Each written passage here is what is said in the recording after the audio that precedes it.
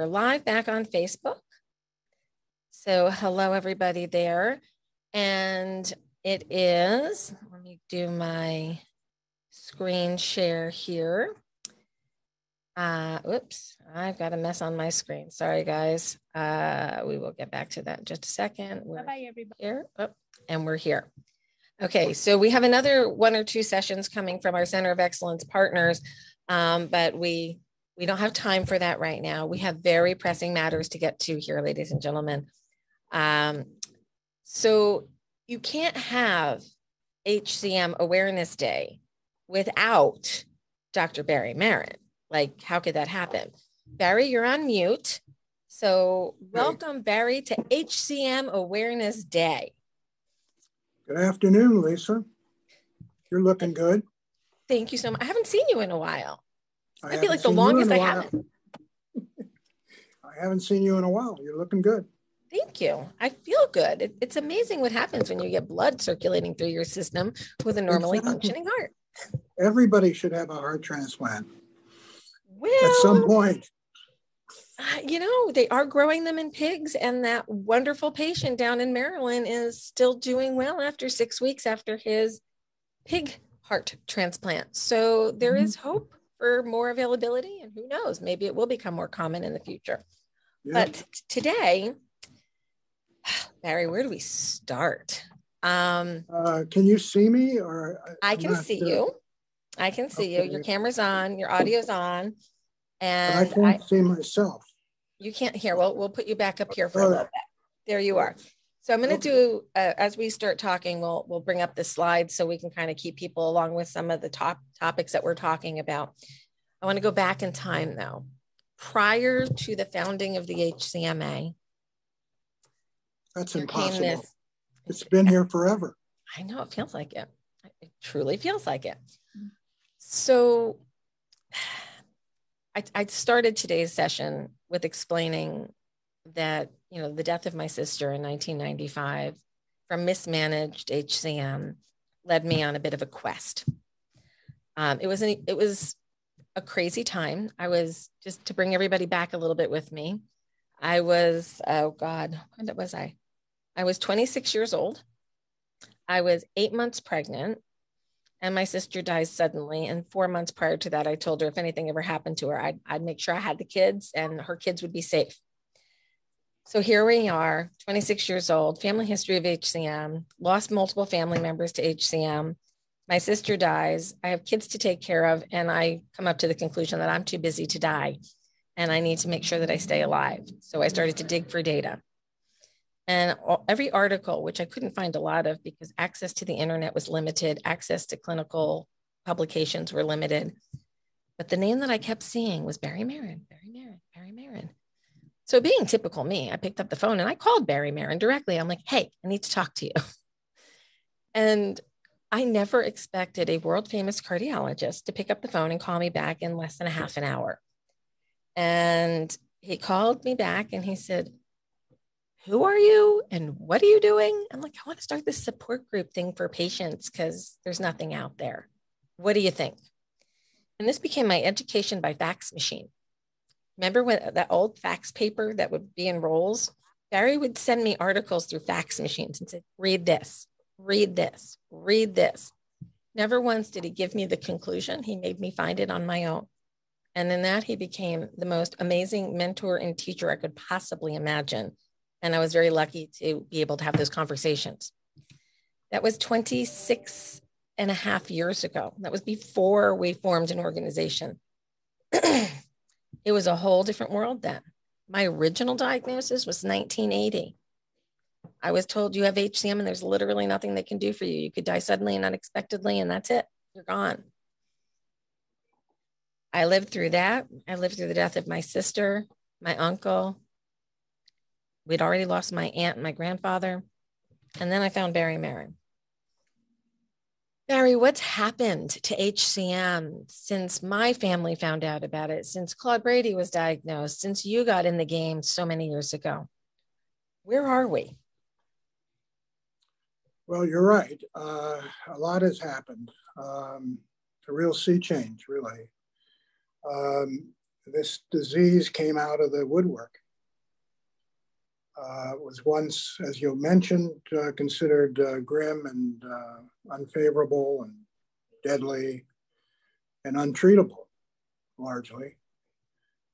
And now we have a completely different situation in, as you say, maybe 25, 30 years only, where HCM is known to be relatively common. It was previously thought to be extraordinarily rare, but it's relatively common. It is highly treatable, and it provides these treatments that we've been talking about provide good quality of life and extended longevity. This is a completely different disease than it was back then, obviously.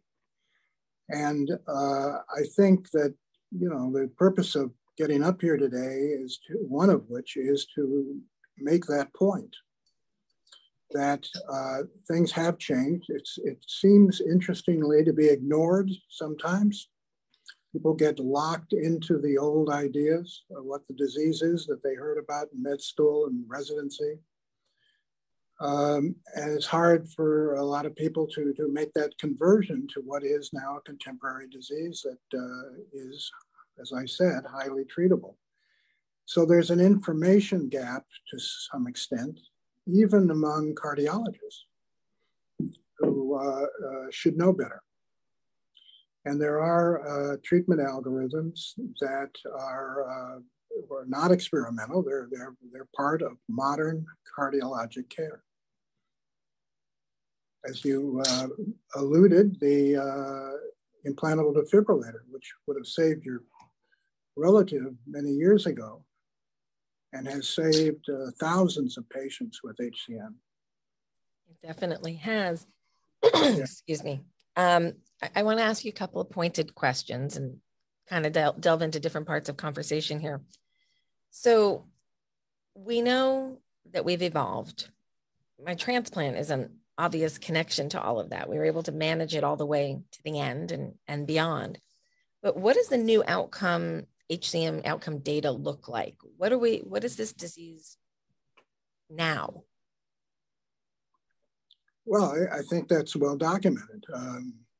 This is what we've been working on for the last 10, 15 years to describe the outcome,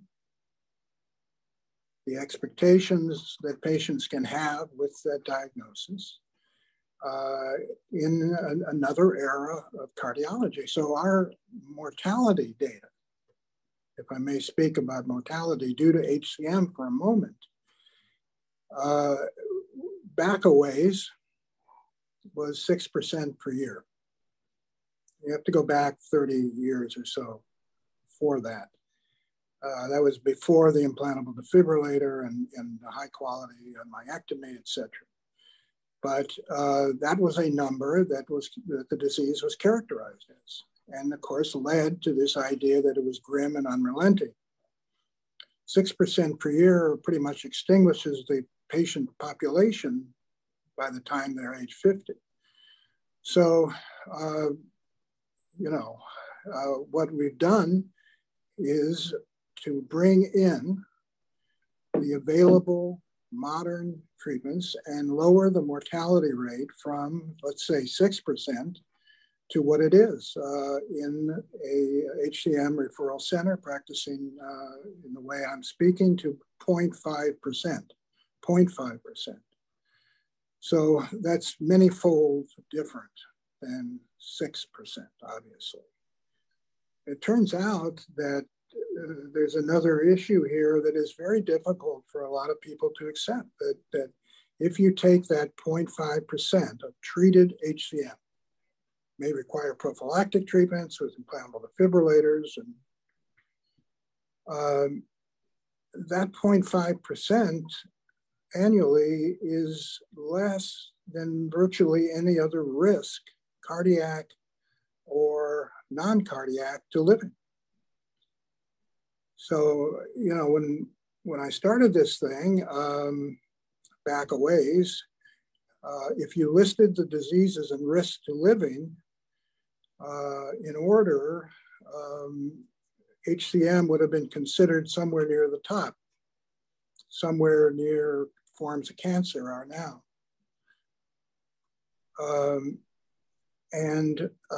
Now it's at the bottom.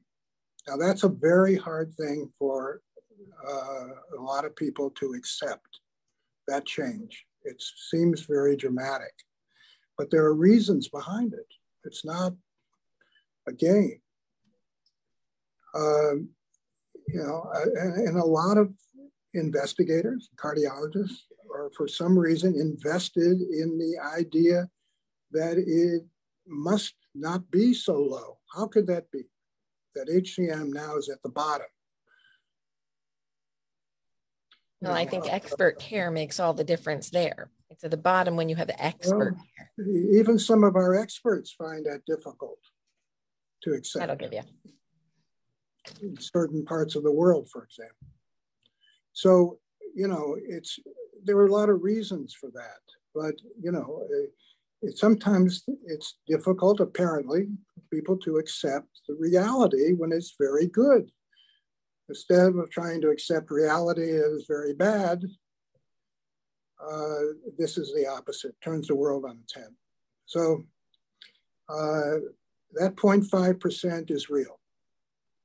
So just to be clear, for some people who are listening that aren't following the statistics here, we were saying that 35 years ago, within the HCM community, 6% of patients a year were dying from some form of heart failure, arrhythmia, death. But now, annually, of the HCM community, when treated at a high volume center, the death rate is closer to 0.5% per year. Yeah, that's 12-fold. That's amazing. Well, it is amazing, but there are a lot of things in cardiology that are likely, and a lot of the treatments that are not particularly relevant to HCM have had similar changes in other cardiovascular conditions. It just seems like there's something about HCM that doesn't compute to for people. That may work for coronary disease, heart attacks, what have you. But it seems ingrained, that 6% or whatever seems ingrained for HCM, that it couldn't possibly change. It's a psychological thing. And that's one of our,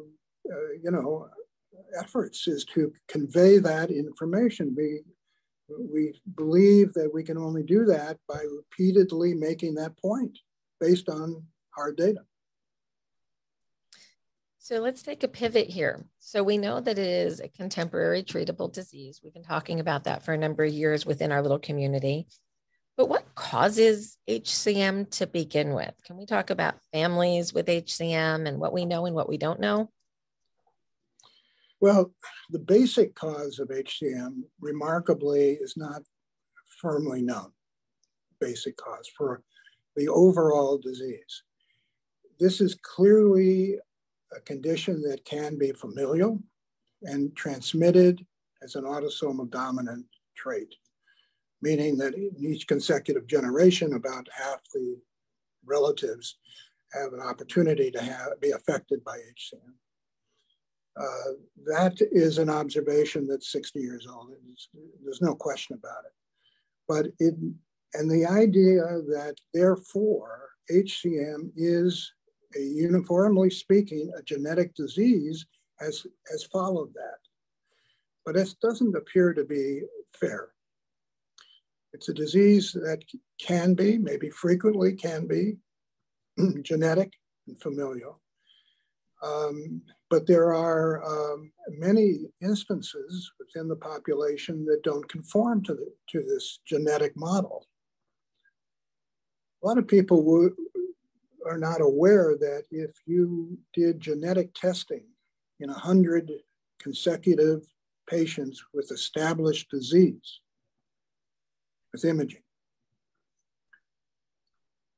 what percentage do you think, let's say, would have evidence of a genetic disease by genetic testing? In other words, identification of pathogenic sarcomere protein mutations. I know the answer, but I'm going to think most people would think it's most of them, but it's the opposite. It's only about 30 to 40%. No, it's 30%, period.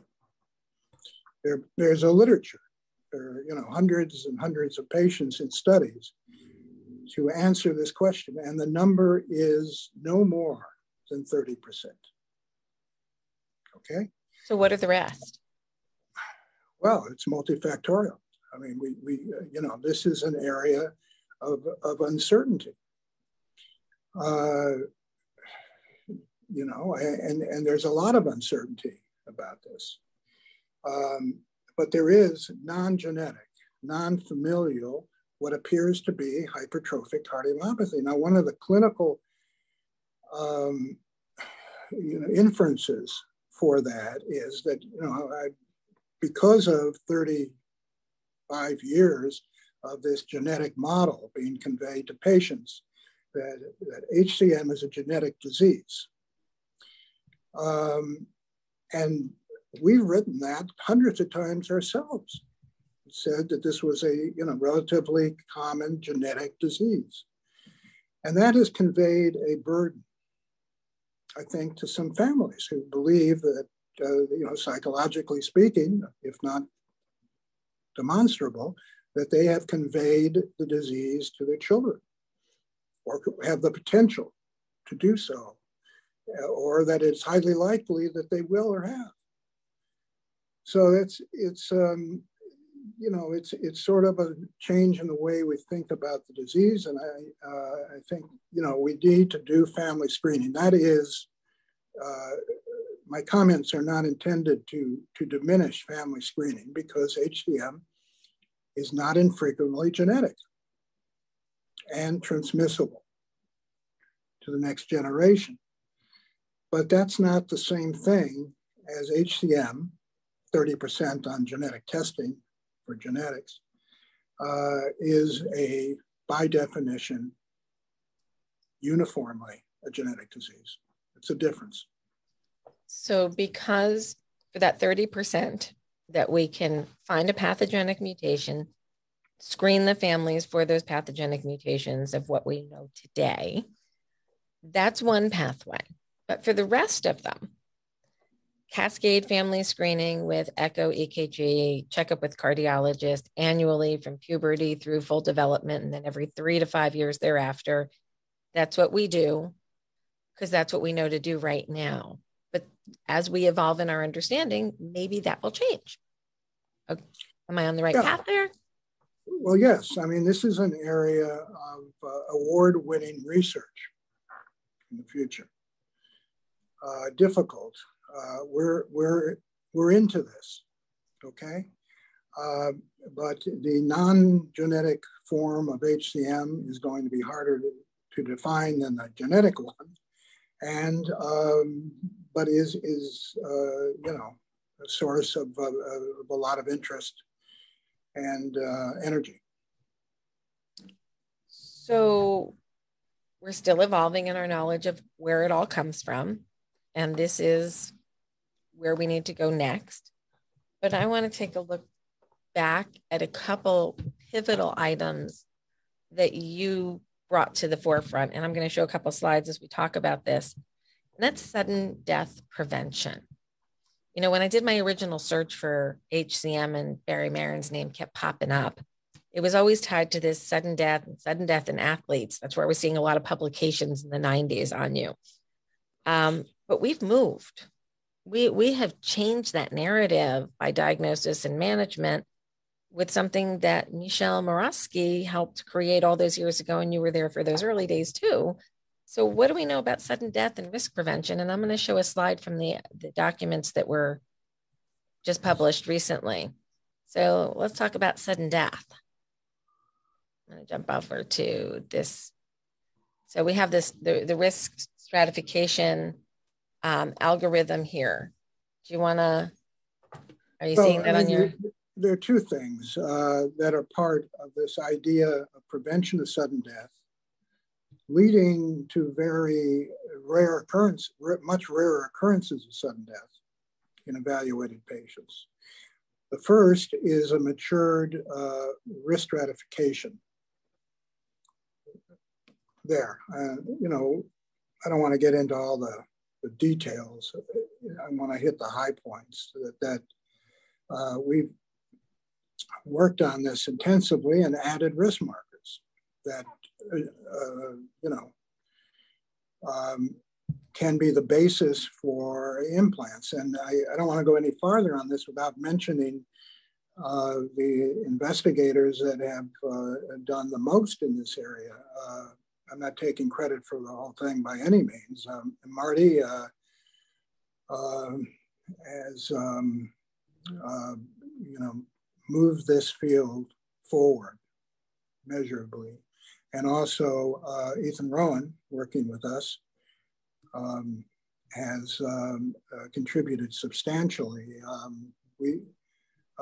For example, we've added risk markers like the left ventricular apical aneurysm, which is a very powerful risk marker that will lead to prophylactic implants and prevention of sudden death. So there's the risk stratification algorithm that tells you which patients are most deserving of a implantable device.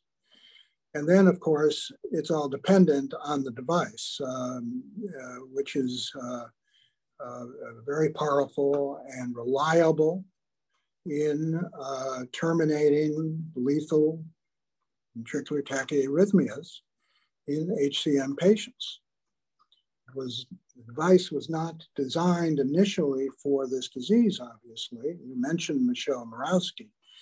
And when Morawski and Maurer built the ICD for the first time, they were, of course, focused on ischemic heart disease. And the ICD was developed, of course, in the context of ischemic heart disease. A little more than 20 years ago, I will take credit for bringing the ICD to HCM in year 2000. And that was taking the instrument. We didn't make it or do anything to it, but take the implantable defibrillator, which was the vision of Michelle Morawski, and applied it to hypertrophic cardiomyopathy. We didn't really know whether it would work, at least reliably, in a disease that was characterized by left ventricular hypertrophy, outflow tract obstruction, ischemia, etc., diastolic dysfunction, different than ischemic heart disease. But it turned out by, in part, luck, that the ICD is as or more reliable in HCM than it is in coronary artery disease. And because of that, hundreds, if not thousands of patients with this disease are alive today who would otherwise be dead. It has prevented sudden death.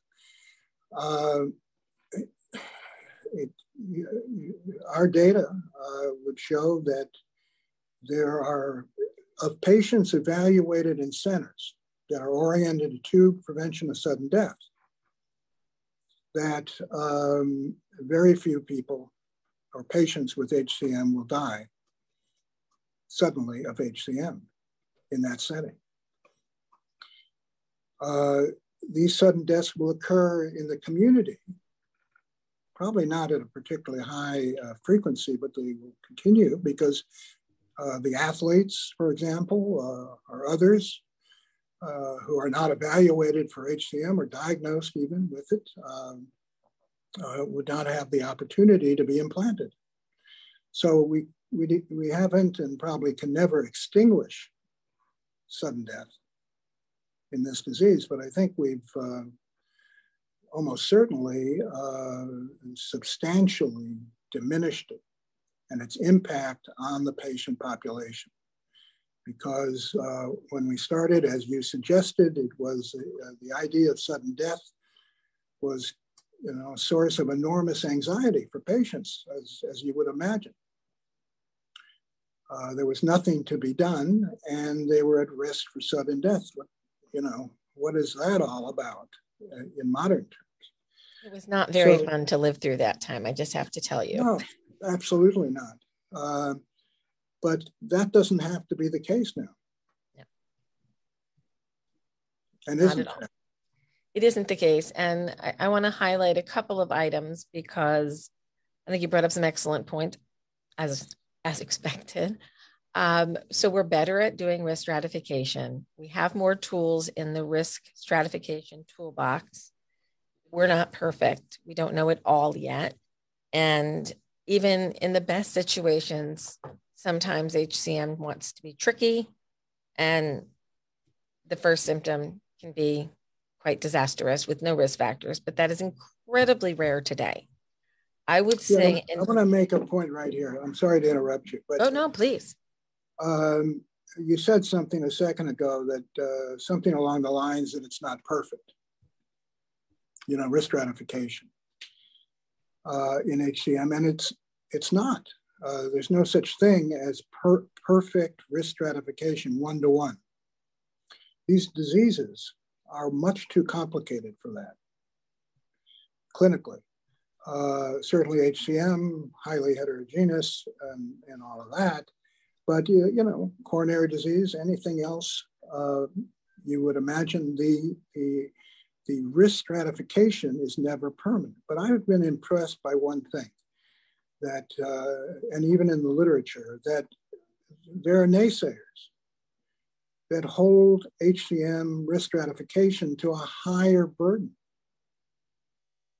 as if it should be perfect, when in fact, there are patients with coronary disease that are implanted are not in anything remotely close to that situation. I think the ability to identify high-risk patients with HCM is extremely high and exceeds that of coronary disease or dilated cardiomyopathy or anything else. It exceeds it. It's close to where it should be. But we always see people wanna have their say, it's not, there are gaps or it's not perfect or anything. Of course it isn't. But I think it's pretty close to where you would want to be in a heterogeneous disease like this if you could try to be. So, I think if somebody wants to criticize risk stratification, they ought to go to, older patients with coronary disease that are implanted after big heart attacks who are at risk for ventricular tachyarrhythmias.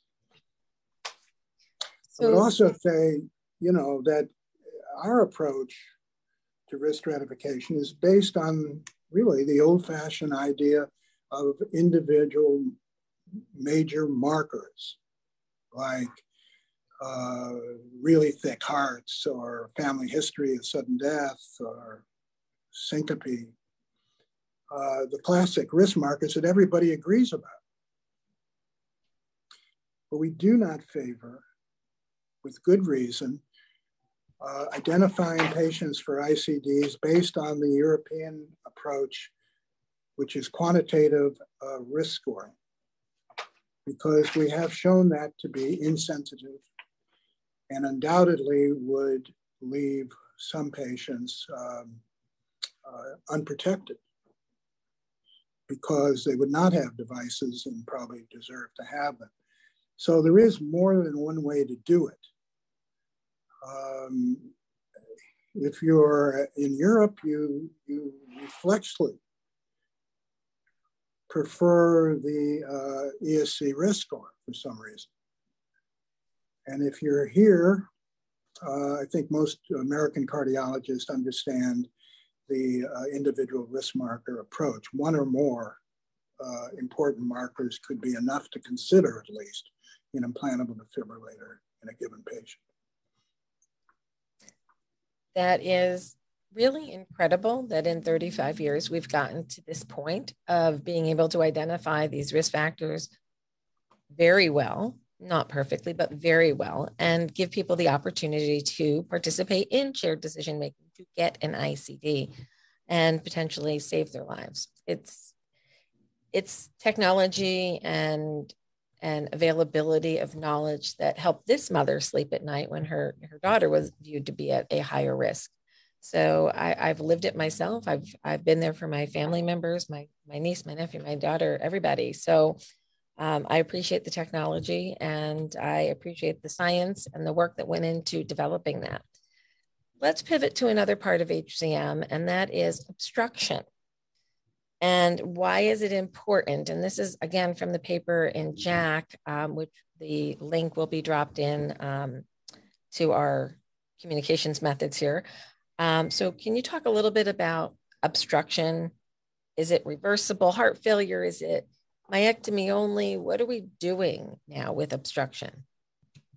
Well, no, it's about heart failure, and it's about the power to reverse heart failure. When you go home tonight and turn on the TV and there's a commercial about Entresto in patients with congestive heart failure, not HCM, they're going to imply something about reversibility or other words used to suggest also that patients will live longer because of the drug. You know, it's very hard to reverse congestive heart failure. But it turns out that that idea is not new to HCM. Because most of heart failure in HCM is due to obstruction, blood flow out of the left side of the heart, outflow tract obstruction. And we have had and continue to have over 60 years methods to obliterate that obstruction, that gradient across the outflow tract. It's nothing new. But for example, surgical myectomy is an operation that survives because it is, for 60 years, because it is capable of reversing obstruction by obliterating the outflow gradient permanently. Can't beat that, can you? It's a permanent relief of obstruction, and therefore makes it almost impossible to develop the heart failure that the patients had before, because that heart failure was due to obstruction. I think a lot of people, I don't know who to name, have trouble with that idea that this is reversible heart failure. In other words, most of our patients, and again, operated on by an experienced surgeon with this operation, will evolve from disability, so-called New York Heart Class 3, to asymptomatic. It's so dramatic that you sometimes have difficulty accepting. And it's not occasional. 95% of patients with the myectomy will achieve substantial improvement in their quality of life, including 70% who are returned to normal activity. So if you're not familiar with myectomy in your practice, let's say, this kind of idea is going to be lost to you. And there is a gap in information there. True reversibility of heart failure occurs as a matter of fact in HCM. It's pretty amazing. Well, it is. I think all these things are kind of amazing. That's probably part of the problem, because they're so dramatic clinically that they're difficult to accept. And then naysayers and skeptics. But the data there, this is not an opinion. So we're moving into a new day. Things are, and I'm going to jump to this, and that is myosin inhibitors. So we talked about obstruction. We talked about sudden death risk. But what about a myosin inhibitor? What do you think is going to happen when they start to hit much larger patient populations and we can look at long-term data? What's happening? What do you think is going to happen? You know, one of the other characteristics of HCM is when there's something new, gets everybody very excited. And that is understandable and legitimate. But like everything else, you know, alcohol ablation, for example, you know, one has to really look at the disease and what the real situation is. We've had negative inotropes before for more than 30 years. It's called disopyramide. Disopyramide has the same actions as mavacamten. Negative inotropic agents reduce obstruction. That is what they do.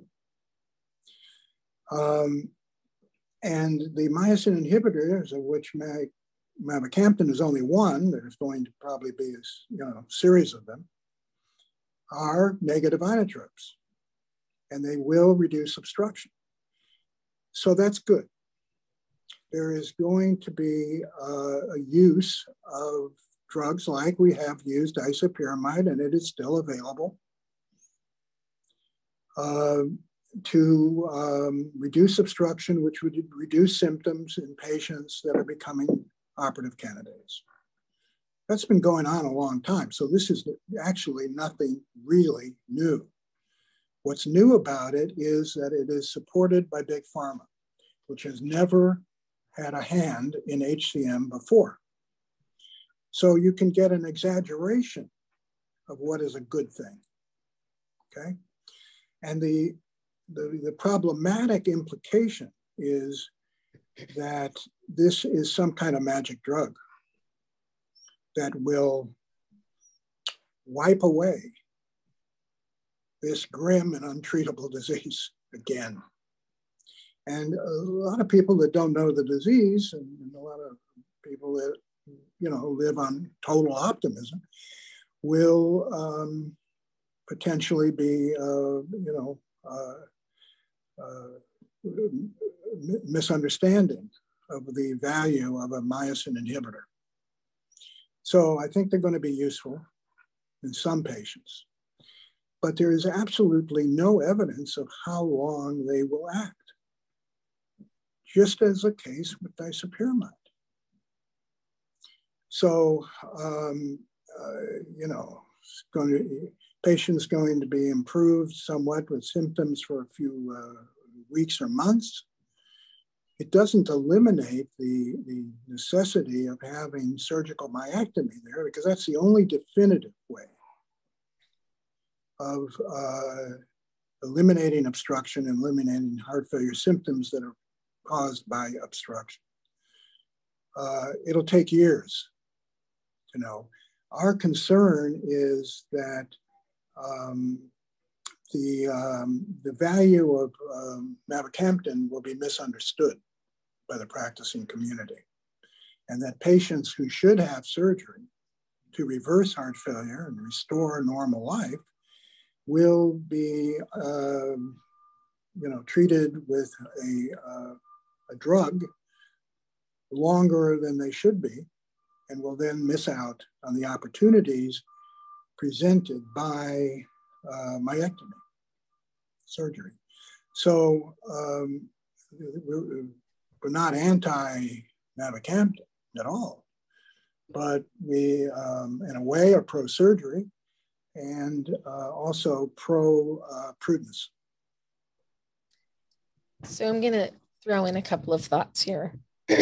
And it makes me feel a little bit older than I want to feel when I have to say this, but when we met, there was a controversy brewing in HCM, which I thought was going to be unusual, but it seems to keep happening. We have different controversies.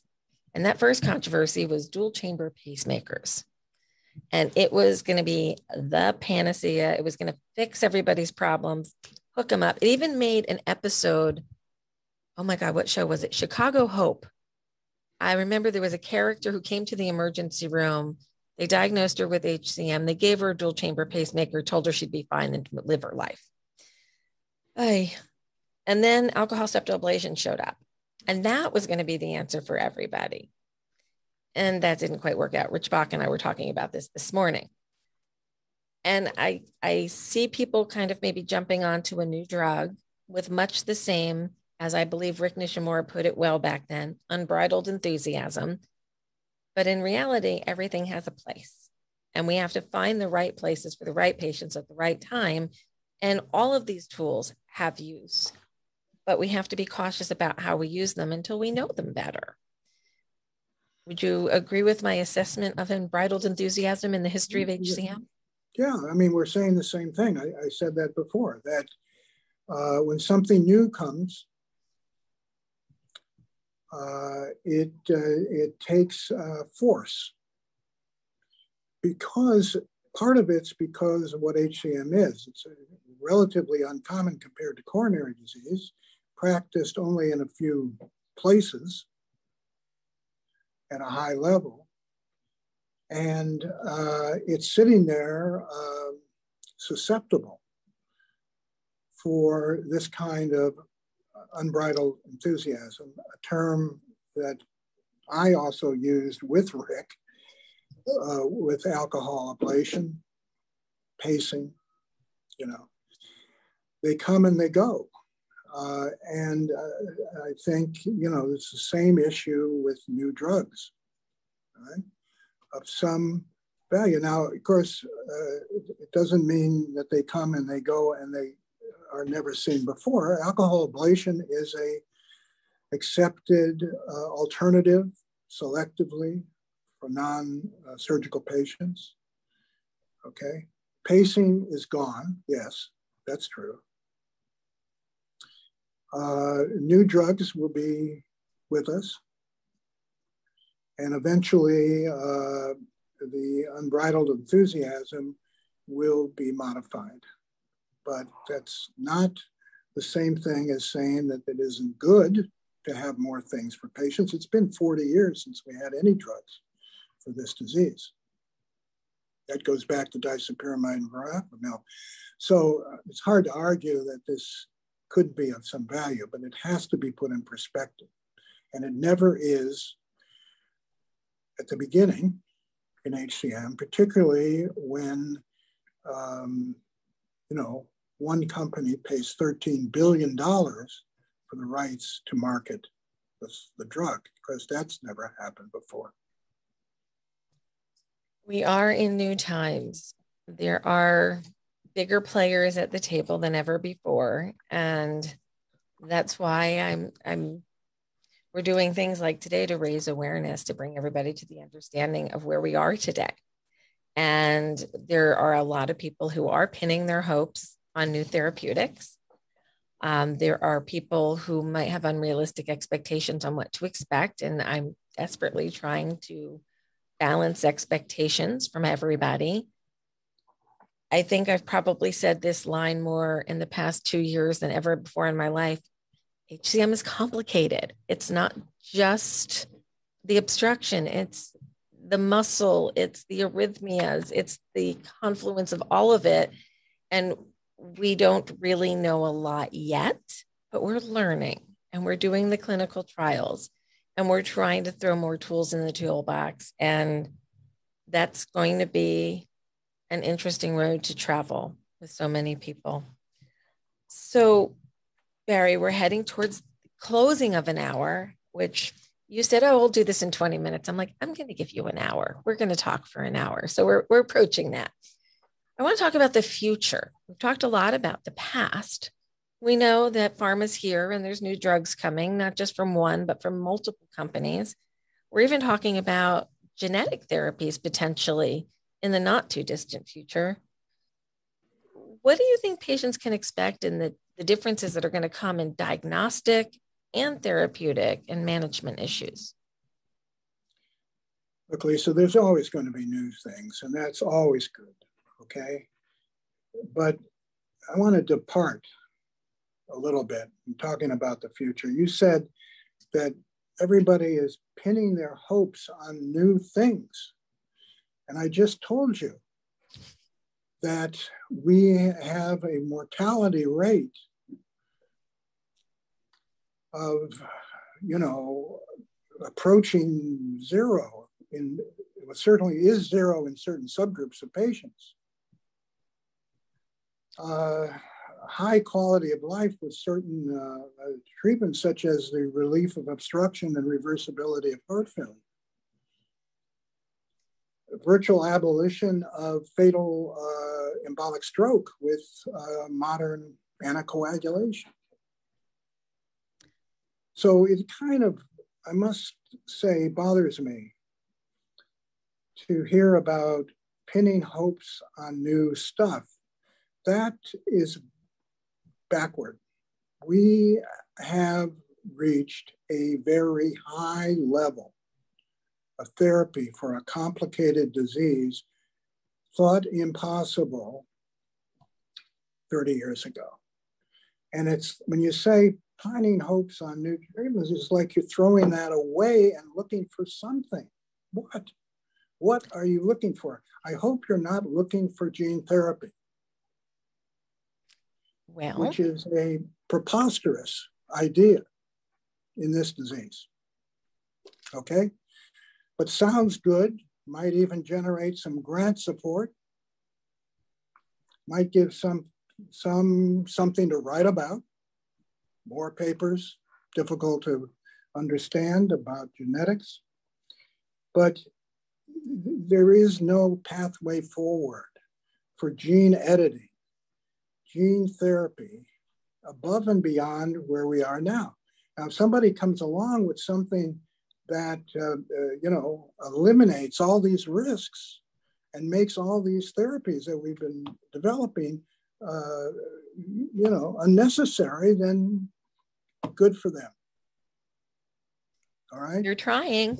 They're trying. But, so I want to pause for a second. But it's deceptive to patients.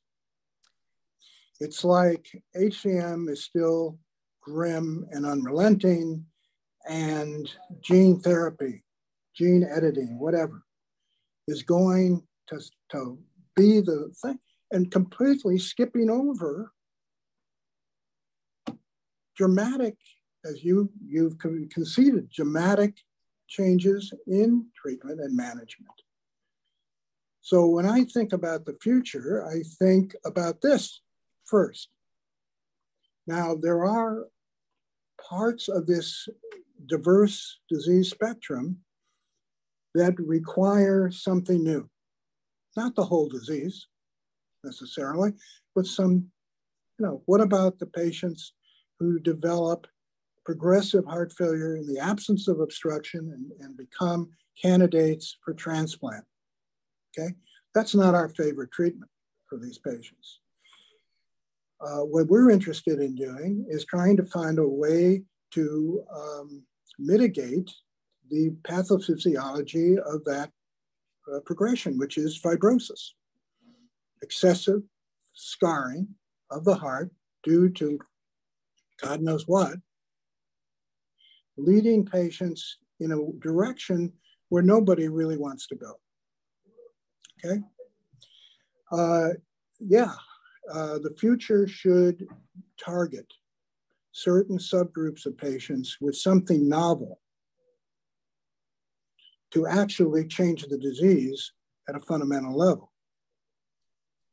But we don't need some pie in the sky genetic treatment for the whole disease. So that's my answer to the future. So I will say, and this is where I love having conversations with Barry, because we look at the world slightly differently.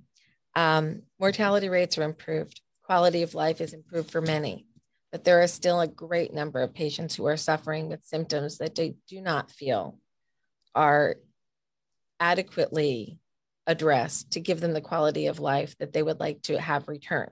Some of them, you'll hear a story later if you stay around for the rest of the session.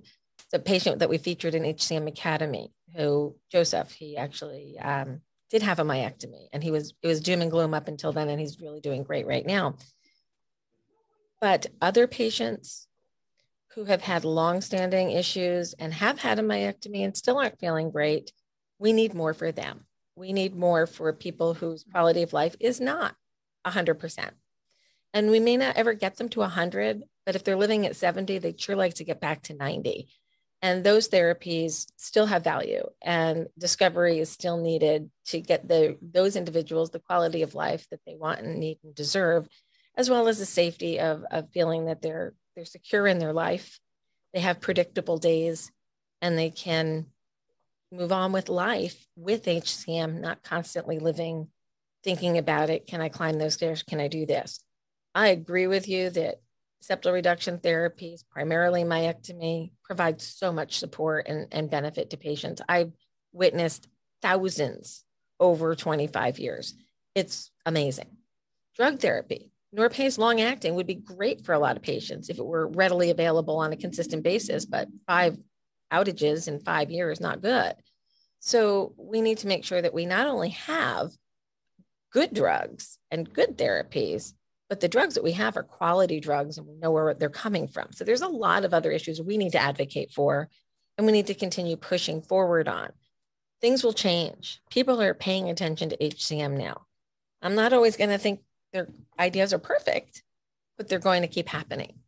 So we hope that patients stay safe and that patients have a role in the decision-making as to what therapies that they're really looking to be developed. And we're working with some partners on making sure the patient voice is front and center, but we need great scientists.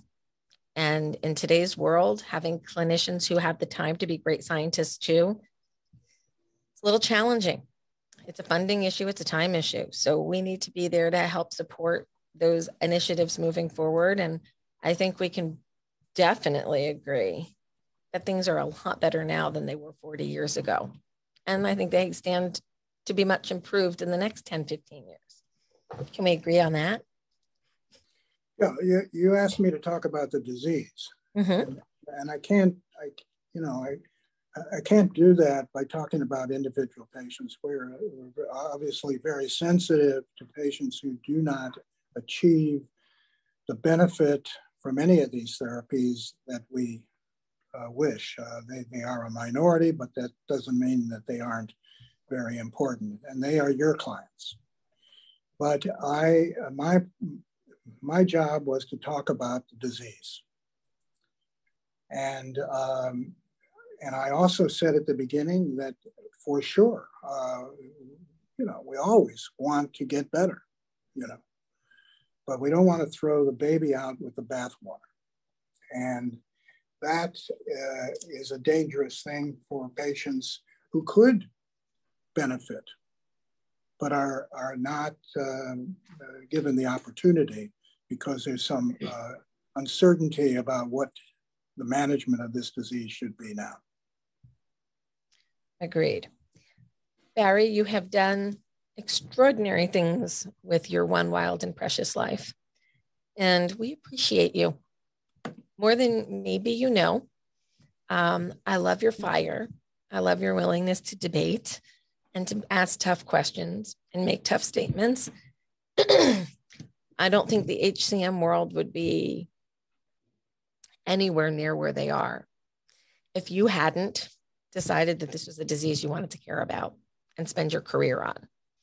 So I miss seeing you at the annual meetings that we used to have all the time and catching up once a year and having that opportunity and getting you in front of the patients for them to tell you directly in a group how much they appreciate you. So it's been a wild ride. It's not done yet. We've got more to do. And I expect great things to happen in the near future. And I'm sure we'll be back to talk about some of them. Good. Let's not forget the past, though. We're never going to forget the past. And Barry, thank you for participating in our first ever HCM Awareness Day. And we'll see you back hopefully next year with some newer updates. Okay. Thank you, Barry. Okay. Excuse me. Lisa needs a drink of water. I've been going like how many hours now? Okay, Facebook. Okay, questions. We're about to pivot in the next 5 minutes to bring in cytokinetics to talk about future therapies. And I don't know, I've kind of talked about them a couple times today, and there might be some stuff coming up here. So I do want to just take a couple of minutes to go over, excuse me, go over the question box. So obviously, it's really hard to keep track of all of this. And Barry was here to give a talk, not necessarily do a Q&A. So some of you who asked specific questions, I'm sorry, we did not have an opportunity to answer them. We could potentially do more.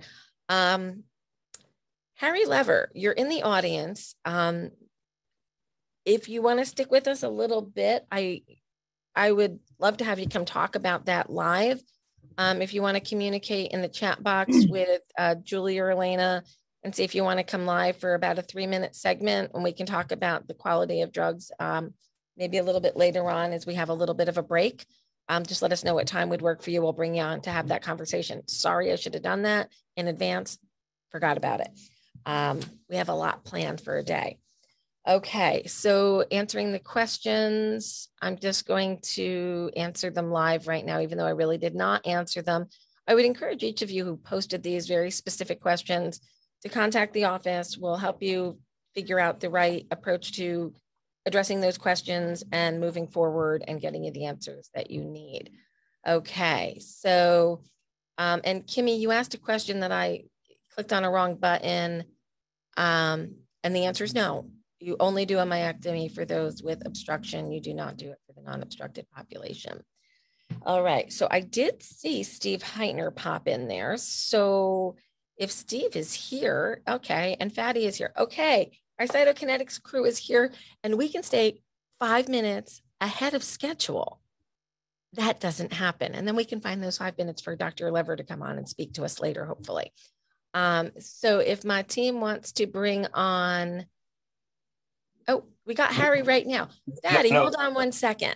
Let me talk to Harry. I could do it at 5 if you want, because I got another call coming. Would that work? We can try. Try me back at 5. Okay. All right. Thanks, Harry. Bye. Okay. Fatty's here. Steve is here. Okay. So we popped him out. And Stacy and Elena, could you turn up the air conditioning now? It's happening. It's 60 degrees out today, and Lisa has a jacket on, and I'm not taking it off. So welcome, cytokinetics, to the first ever HCM Awareness Day. Steve, you left the Center of Excellence world. You moved into the other side in pharma, but we're still friends. So this is good. And cytokinetics has been barred from stealing any more Center of Excellence directors for its programming. They have now taken 2 of them. I told Robert no more. We've trained them up enough. So welcome. Welcome, welcome, welcome. Thank you. Thank you, Lisa. So we have some exciting stuff to talk about. And a couple of people have set out some teasers in our morning or early afternoon sessions about something that you guys have going on. So who wants to take the lead and who wants to screen share? Well, I can, we don't have any prepared slides or anything, but I thought you were. No, but we can go ahead and give you a sense of what we're doing, and I'll ask Steve to comment as well. So, you know, I think Lisa, and to the audience, we've worked many, many years in developing modulators of skeletal and cardiac muscle function, and we're sort of pleased to be able to turn all those efforts to developing a potential medicine that may be of use in HCM. And maybe Steve will speak a little bit in terms of how we are just announced today the opening of a clinical trial that is a phase 3 clinical trial for. What a good day to do something like that. What timing, right? It's all about timing. So, Who'd have thought? But Cytokinetics has been committed to heart disease for a long time, and it's an area of a lot of depth and investment for the company in terms of our interaction with patients and with advocacy groups like yours and with the community at large.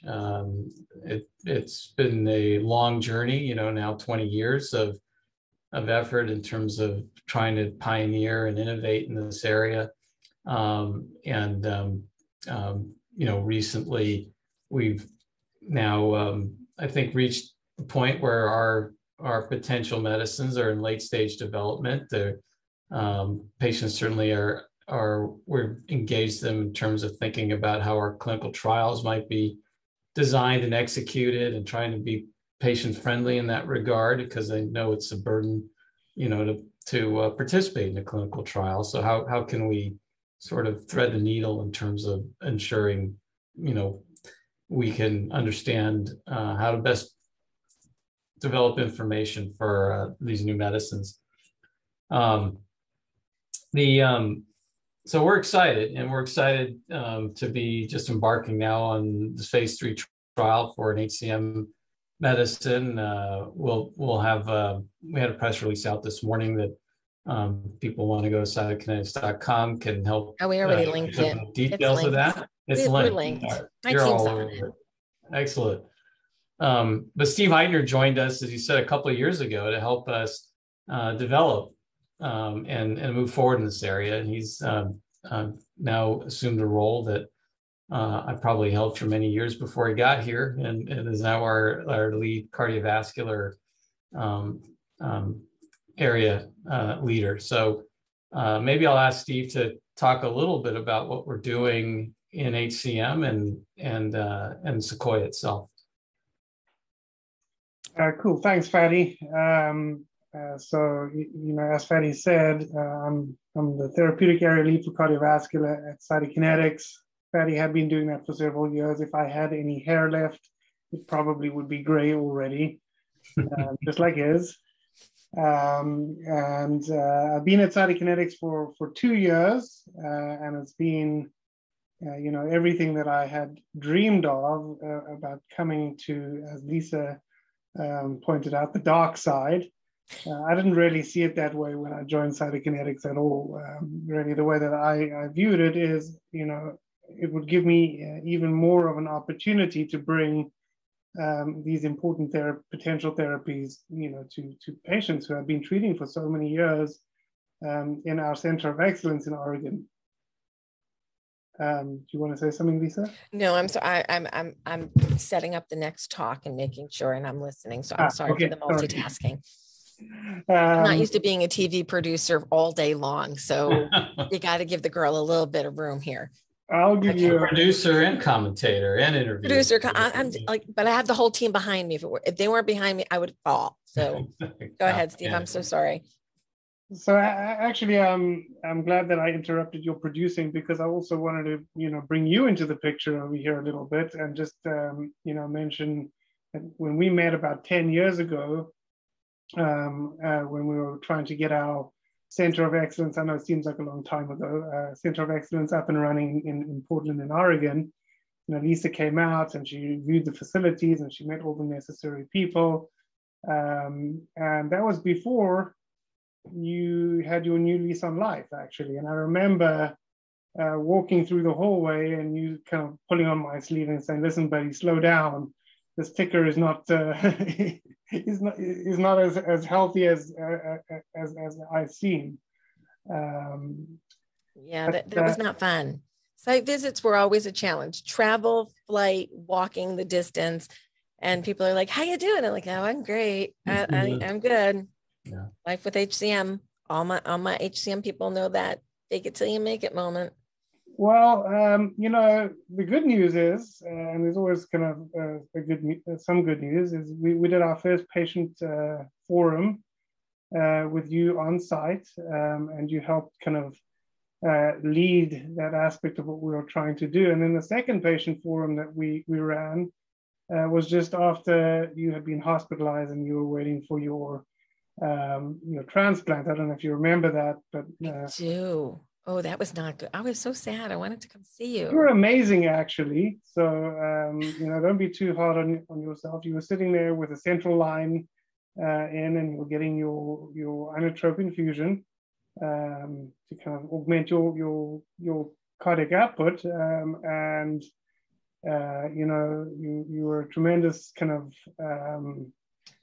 what's the word I'm looking for, role model for a lot of patients who were fearful of what lay ahead for them. And now look at you, prancing around the country, drumming up support and moving the needle from a patient advocacy standpoint. So, from my perspective, it's been a tremendous journey with you.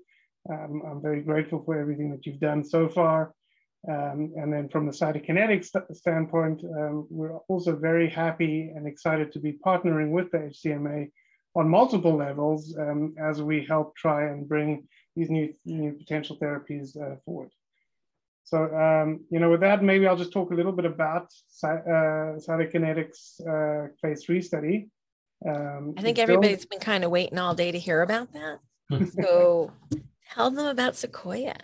Well, it builds on Redwood. So you'll notice that there's a little bit of a theme going down over here. So Redwood HCM was our phase 2 study, and Sequoia basically takes the learnings from Redwood, which basically showed that our molecule aficamten seems to be safe and well tolerated in treating patients with obstructive HCM, and also helped us identify the doses that we need to use in the phase 3 study that were shown to effectively reduce the degree of obstruction in many patients. And we're hoping that will translate into what we're looking at in the phase 3 study, that will translate into an improvement in exercise capacity and a reduction in overall symptom burden for patients suffering with persistent symptoms in the setting of obstructive HCM. Go ahead. So take us through a little bit of a walk. Some of the people that are watching are pharma, a lot of them aren't. What's a phase 3 trial? What does that mean? How many people do you need to do? How long are you following up? Give them a little context of what the trial is. Sure. So the phase 2 study is dose finding and defining the safety profile of the drug. The phase 3 study is where we look at the effectiveness of the drug, and we do it in a randomized and blinded fashion. So that means that the patients who participate in the study will end up with a 50% chance of being assigned to either the active drug or a placebo, and nobody knows what you're on.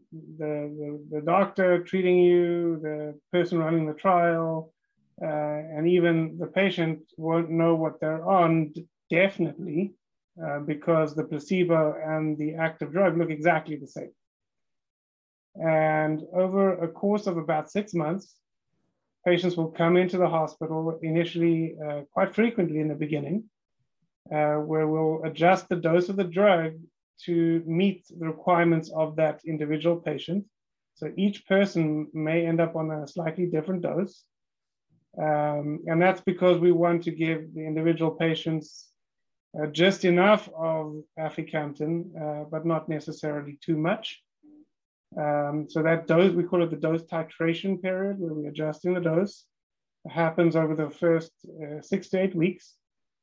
And then we follow people over the course of the period of the study. And at the end of the 6-month period, we repeat an exercise test. So we compare the beginning exercise test to the final exercise test. And the thinking is that if you are on aficamten, we're hoping that we will see a tremendous improvement in exercise capacity and a reduction in symptoms compared to the placebo.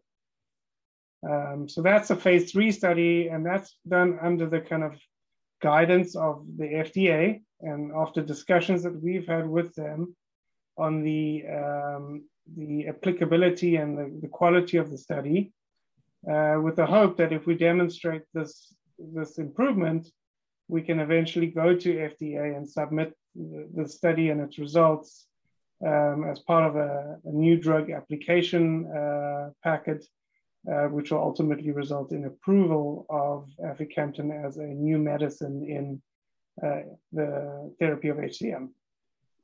I should caveat all that by saying, assuming everything goes, perfectly well, and it may, there's no guarantees and all those sorts of things. It's a clinical development is a challenging job. I've been doing this. I'm the head of research and development at Cytokinetics, and have been working in this area for over 20 years now. And we have some successes. We also have failures, and the goal obviously is to try to maximize the successes, and in that way bring new potential therapies to patients.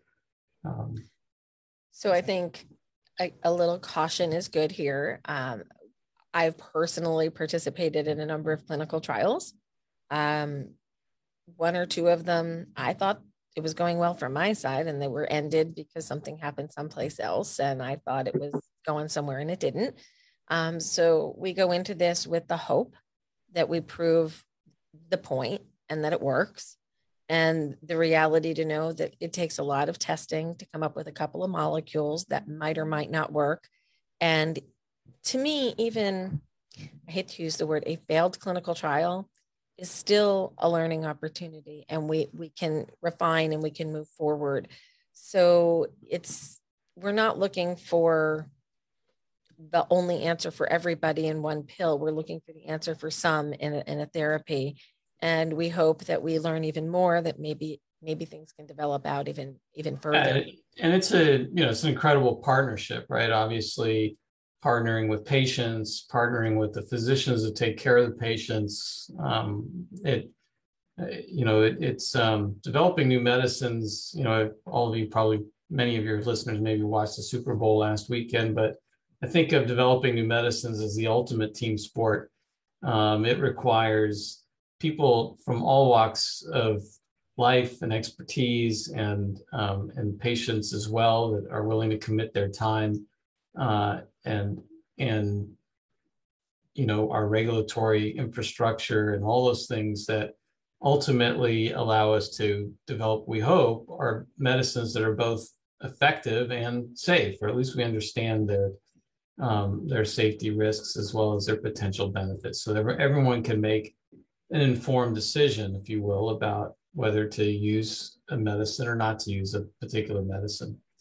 And I think that's what medical research, those of us that moved into pharma, many of us were physicians in this area that took care of patients, and moved into pharma because we felt we might be able to put our efforts into developing medicines that might ultimately help more patients than we could see every day. So,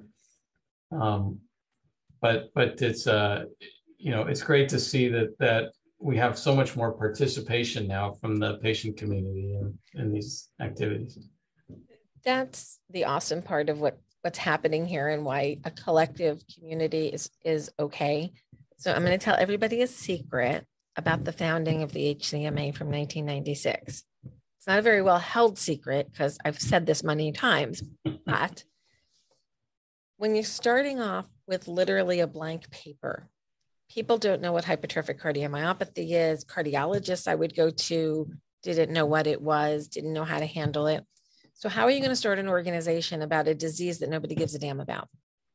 So the first step, I built a triangle. I drew a triangle on a piece of paper, and the bottom of the triangle was the general public. And the top of the triangle was centers of excellence. And at that point, there were 5 of them in the United States. So I figured out that the patients who were sick and complaining, I had to get them up into these higher volume programs so that they weren't going to get hurt in the community. Then we built centers of excellence. And as this started to build, I thought, If we get enough people housed in a center and managed well, like Barry was just speaking of, we might actually get to the point where we can do like regular clinical trials and be like other diseases. Okay, that was 26 years ago. Okay, it took a little while for the little engine that could here in Jersey to develop this entire infrastructure. And, you know, Steve, when you and I first talked, you know, a decade ago or whatever it was, probably longer than that now, but I'm sounding really old today, so I'm just going to call it a decade. We needed to have people in Oregon have some place to go. They didn't have any place to go that they knew about. So we had to develop that. And here we are today, embarking upon clinical trials that have multiple sites. And yes, patients, there's a question in the chat box about, well, how much time does this take? It takes time. You're going to have to commit your time. And you may not get any benefit from it. You may be annoyed by the traffic or the drive or the echo or the blood draw, but it's the only way we're going to learn. We all have to put something in the game. I've been in clinical trials. I will be in clinical trials again for transplant if the opportunity arises. My family members will be in clinical trials. My father was in a clinical trial. My sister was in a clinical trial. We are all trying to make the future better for our next generation. And I got a new one in the clan. I don't know that you know this or not. And he's seven months old now. And we don't know what his status is. Mm-hmm. So my little guy, I want him to be in a world free of worry of symptoms from HCM. If he has it, we'll manage it. But if he doesn't, great. If he does, I want to know that we're doing our best. So I will contribute my time. I will participate in trials. I will fight for the answers for the next generation with amazing people and partners like those at Cytokinetics. I love the philosophy of the company. Robert's one of my fave people, so just saying, he's just amazing. And you care, and I appreciate that. And it's hard science. And yes, patients are going to have to try and participate. How many participants are you looking for in the phase 3?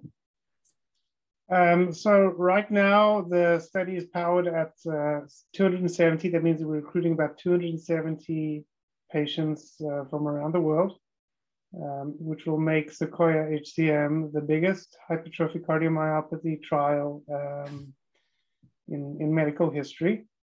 So that's something that we're very proud of. And actually, you know, this is just one study that we're planning. So there are other studies coming down the pipeline that we'll be hoping to conduct as time goes by and address.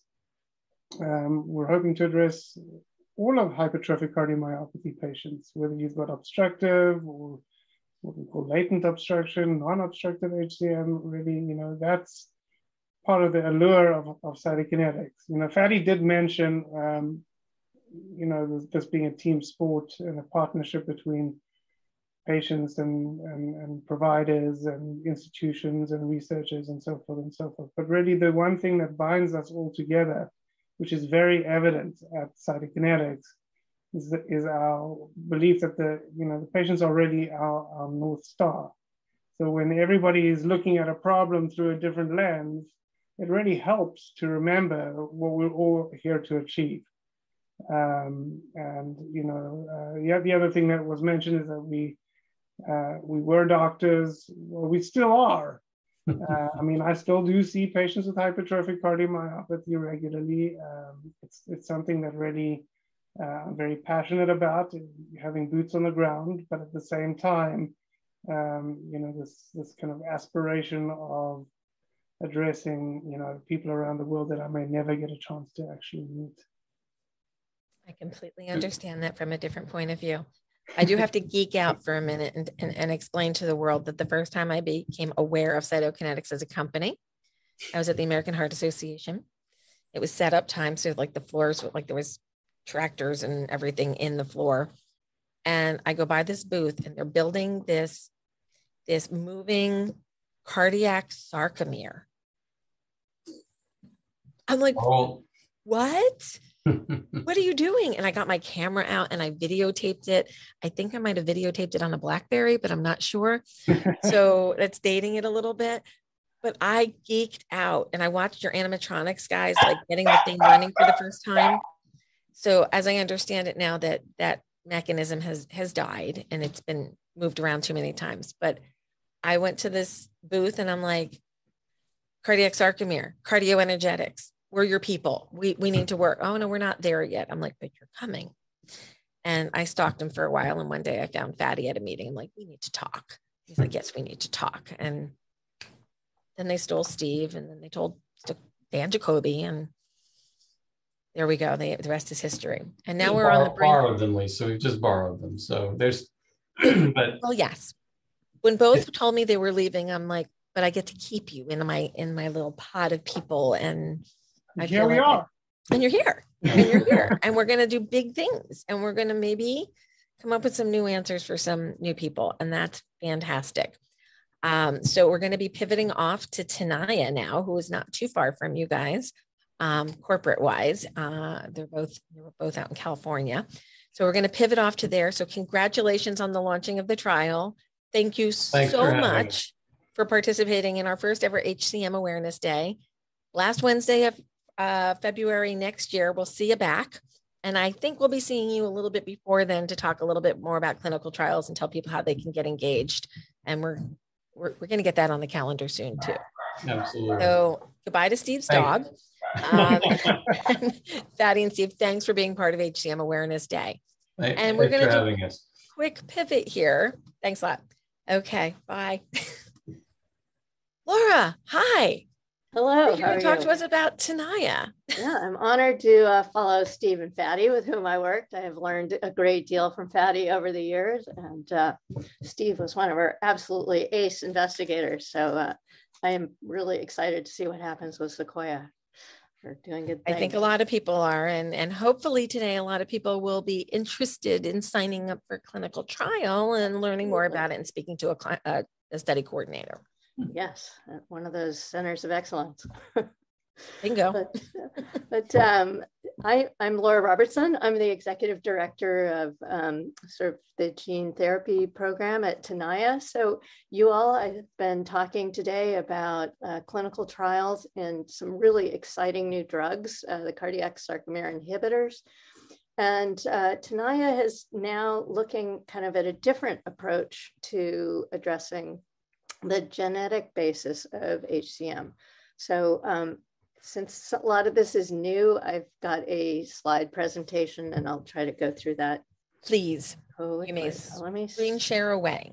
I should tell everybody that over the next year, HCMA and Tenaya will be working together to help advance general understanding of genetics. And we're going to be working on some curriculum so we can help everybody tune up on their genetic understanding.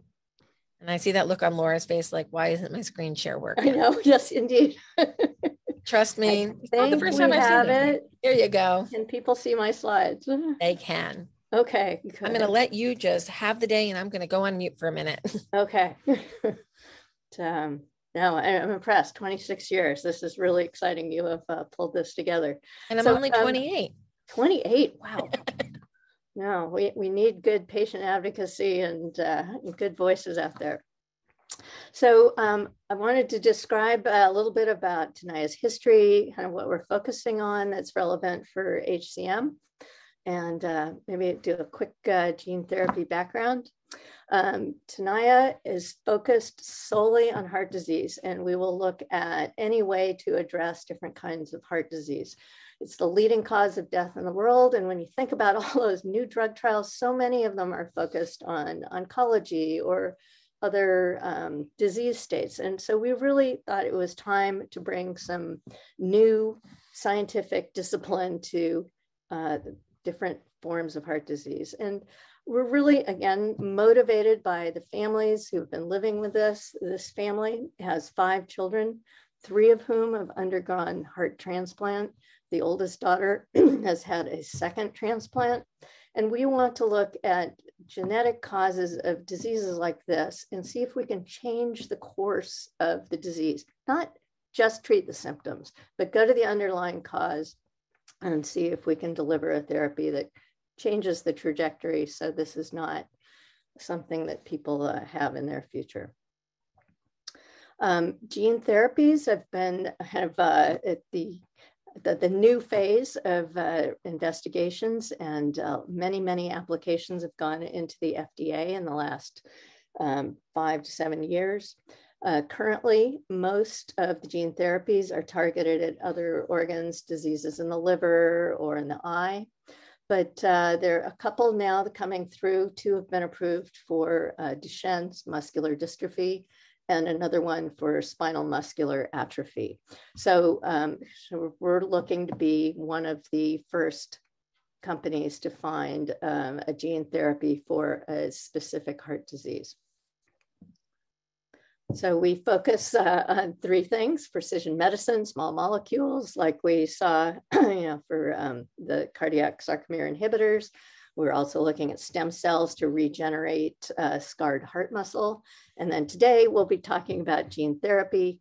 What we really want to do is look at genetic defects that cause a lack of protein production that is really underlying a disease, and that is true of myosin binding protein C3, MYBPC3, hypertrophic cardiomyopathy. So we would like to, we're working on delivering a gene, a good copy of that gene to the heart cells so that they can continue to function normally and hopefully change the course of the disease. So as I mentioned, our first one is MYBPC3. This particular gene defect is the most commonly identified one for people who undergo genetic testing with HCM.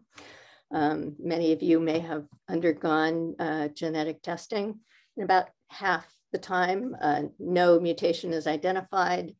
And then the other half the time, approximately, a genetic defect in the sarcomere protein is identified. The most common is MYBPC3. And these genes, so what does the gene do? It creates, it operates in the heart. It codes something called RNA that then codes a specific protein. The proteins in the sarcomere are the sort of the molecular motors of the heart. They get that heart to contract and relax and be that efficient pump that it's supposed to be. And mutations in this particular gene cause a decrease in something called myosin binding protein C3 that does not enable the sarcomere to function normally. It becomes thick and stiff. And as we can see here, let's see, we'll advance the slide. Regardless of where on that gene the defect occurs, we'll have all those signs of hypertrophic cardiomyopathy with which you're familiar. I think it's really important to also recognize that this is not just a disease that occurs in adults. It occurs across the age range. And I think we're seeing some really good research now identifying younger and younger children who have hypertrophic cardiomyopathy so that they can receive treatment earlier. So right now, as you've been talking about all day, there are many medications used to treat the symptoms of cardiomyopathy, or in the case of obstruction, you can have an ablation or a surgical myectomy.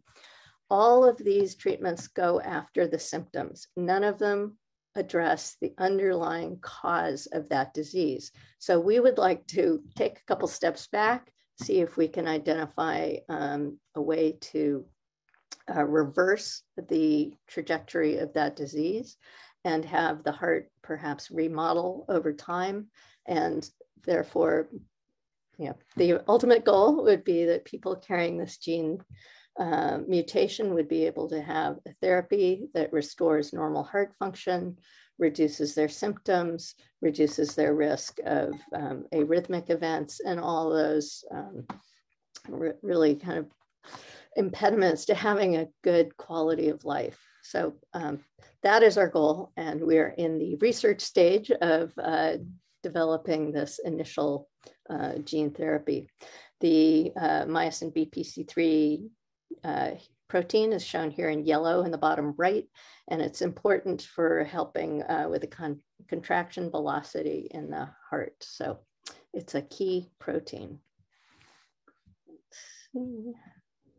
So the idea, like I said, we want to get at the underlying cause and treat the cause of the disease so that we can modify what kind of the evolution of that disease is over time. The goal is to give a single IV dose of this medication or this gene therapy and see that it then helps the heart produce the normal protein durably over time. So it's a one-time treatment that and then kind of resets the genetic mechanism in the heart muscle. I know the tradition has been to talk about obstructive and non-obstructive hypertrophic cardiomyopathy. In this case, we're kind of looking at the disease differently. We're looking at the underlying gene. So our clinical trials, when they start, will be targeted at people who have that genetic makeup, but not necessarily whether or not they have obstructive or non-obstructive disease, or if they've had a myectomy and still have symptoms. But if, so we're kind of looking at how to approach this disease differently. So, and as you've seen with clinical trials, it's really important not only to see that durable response for us, you know, scientifically, but we need to know that this really matters to a person who has been living with this. Can they function better? Are they able to do more daily activities without worrying about arrhythmias or shortness of breath or chest pain? What are those kind of symptoms and quality of life changes that we can achieve as well as all those things the FDA likes, like changes in echo and exercise capacity. So we need to have a successful program. We need to have all those elements. So brief tutorial on what gene therapy is. This big gray sphere here in the middle is what's called the capsid. This is a virus. It's a naturally occurring virus that really doesn't cause any symptoms in adults. Many of us have been exposed to it and have antibodies to it, but it's kind of a benign virus. But it has the ability to have us load what they call the cassette. This is the kind of the blue line there, that whole bar in the middle. The cassette can be inserted in here, and it will include a full-length normal gene. It's in pink. And then we put promoters onto that, and that will target the heart muscle tissue specifically to deliver the gene right to that cardiomyocyte. So that is kind of the delivery package. And so this disease model has been kind of developed in mice, and we've tested this viral gene therapy delivery model in mice. In the mice, however, they don't get the hypertrophic cardiomyopathy version of MYBPC3. They get big, thick, dilated, poorly functioning heart. So you see in these two little videos, WT is wild type. That's the normal mouse. And on the right is the mouse model that has the MYBPC3 gene defect. So when we look at on the left side, you have the wild type. This is normal and black. And then blue are the mice that got, that do not have, they only have one gene. The other, and then the red are the ones who have both genes knocked out. And you can see over time, just kind of visually, that the heart does not function properly. So starting with mice that look like the ones on the right, They were given an IV infusion of the gene therapy. Kind of the normal ones are gray on the left-hand graph here, sorry. The normal is in gray. Red are the mice that had the gene therapy, and black are the placebo group. So you can see they started with sort of kind of heavy, thick hearts at the beginning on the left-hand side. And over time, after receiving the gene therapy, the ones in red, the ones who were treated, have a more normal heart than the ones who were treated with the placebo. It's a little bit easier to distinguish this in the next two graphs. In the middle, it's showing ejection fraction, how well does the heart squeeze versus time. And over time, the mice that were treated are the ones in red. And over 15 months, they have kind of restoration of normal function and durability of that response. Whereas the ones who had the gene defect but did not receive the treatment have decreasing function over time. That's very clear on the final figure here on the right. There's a distinct survival benefit over that 15-month period. So in red at the top with 100, all the mice who were treated with this gene therapy survived to 15 months, whereas the ones in blue who had the gene defect but no therapy did not survive.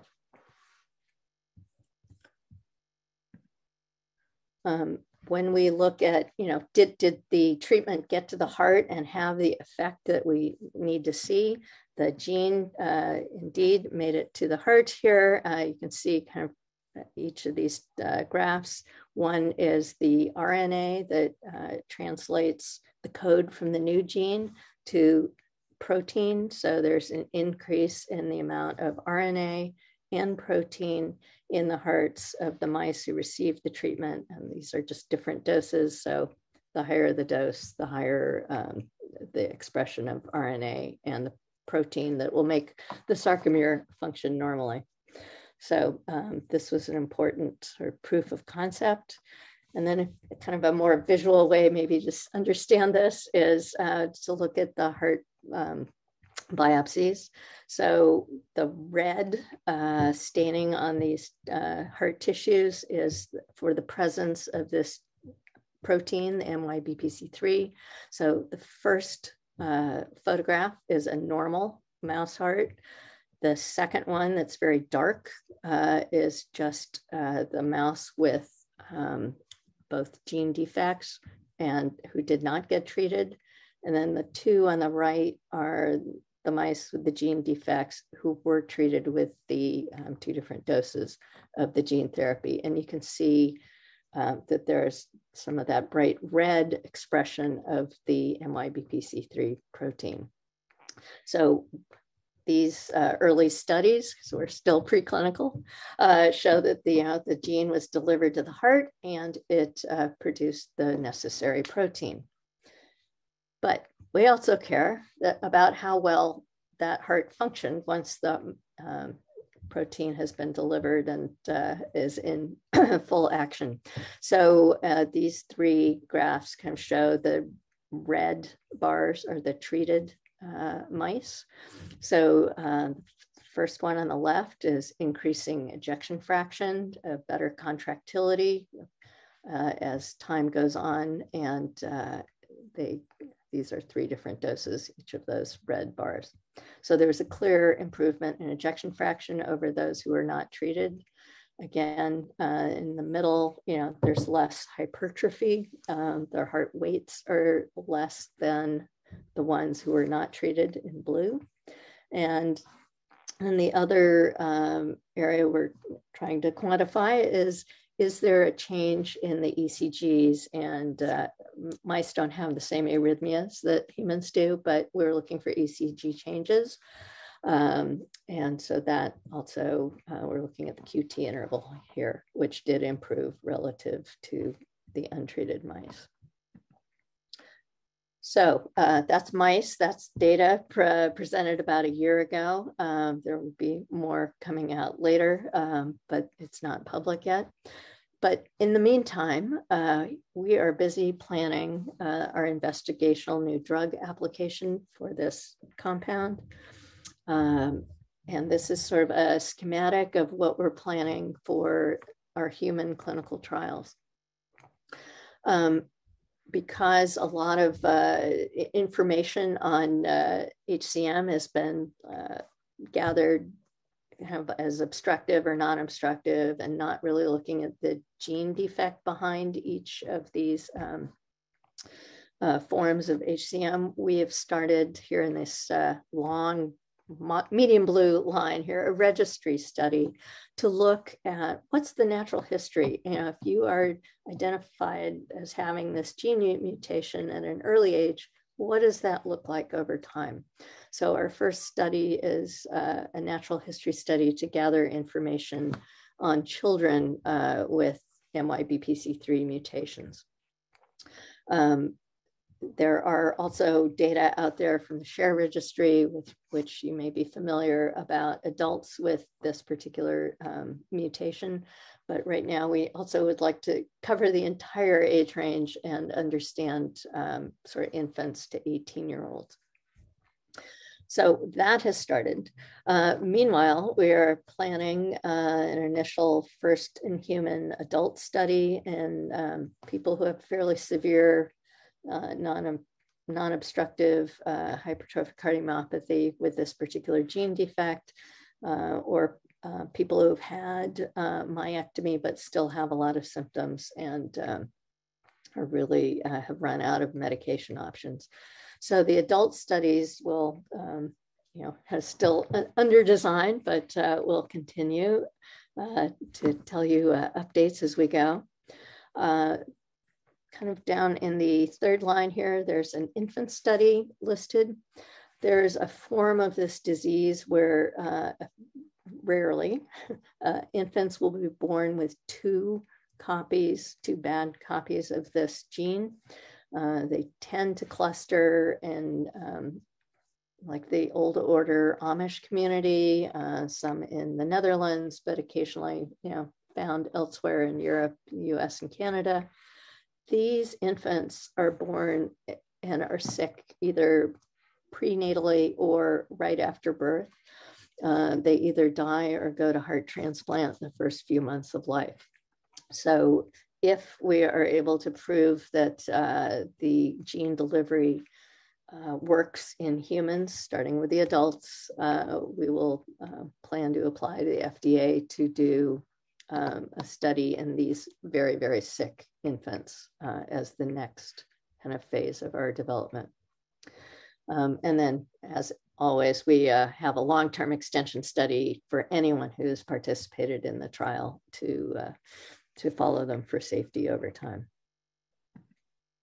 So I mentioned we have this one study started. It's called MyClimb. It's looking at the natural history for children under 18 with the MYBPC3 gene mutation. And we really want to, just collect data. This involves going to the normal cardiology visit. Once a year, parents will fill out questionnaires about how the child is doing. The doctors will enter some of the information about echoes and ECGs, and there will be one blood draw every year to look at some biomarker changes to understand kind of what changes over time. How does this disease progress? How can we better understand it? So that just opened last week. And this is the website for it. We're calling it MyClimb. Tenaya is named after a lake and a peak in Yosemite. So we have a lot of metaphors here for climbing mountains. So MyClimb Natural History Study is the website that you can access. I think you can put it in Google. And the other really important person on our team, some of you may know, is Wendy Borsari. She is running all of our patient advocacy efforts and outreach. She's been very generous with explaining what it's been like for her and her family to live with HCM. And she has been our kind of main point of contact and kind of helping us think about how to better design trials as we reach out to other patients as well. But how can we make this most beneficial for people living with HCM? So this is Wendy's email address. Should you have any questions, Wendy is kind of our answer person for anything HCM or gene therapy development related. So, just as I mentioned, we are really committed to finding ways to transform the lives of individuals and families with living with this heart disease by making something available that actually transforms the course of that disease. And potentially someday we're hoping to have curative therapies and not ones that just treat the symptoms. But we are just finishing up our early preclinical research, and we will let you know how things go here on your next meeting. Thank you for having me. I will hopefully stop share here. I'm glad I was still on mute because I had a sneezing fit and Oh, no. I just coughed. So I was on mute. So when I talk about matters being close to my heart, literally, I am a myosin binding protein C mutation. And I thought I would take this opportunity. She's going to go back to bed after this. I pulled out, for those who know me, I pulled out the bag. Oh. And this is where she lives. Thank you. So if you don't want to see what a real heart with HCM looks like plastinized, then look away right now. Yeah. But this is hypertrophic cardiomyopathy with a myosin binding protein C mutation. This is what scarring looks like, all that white stuff in there.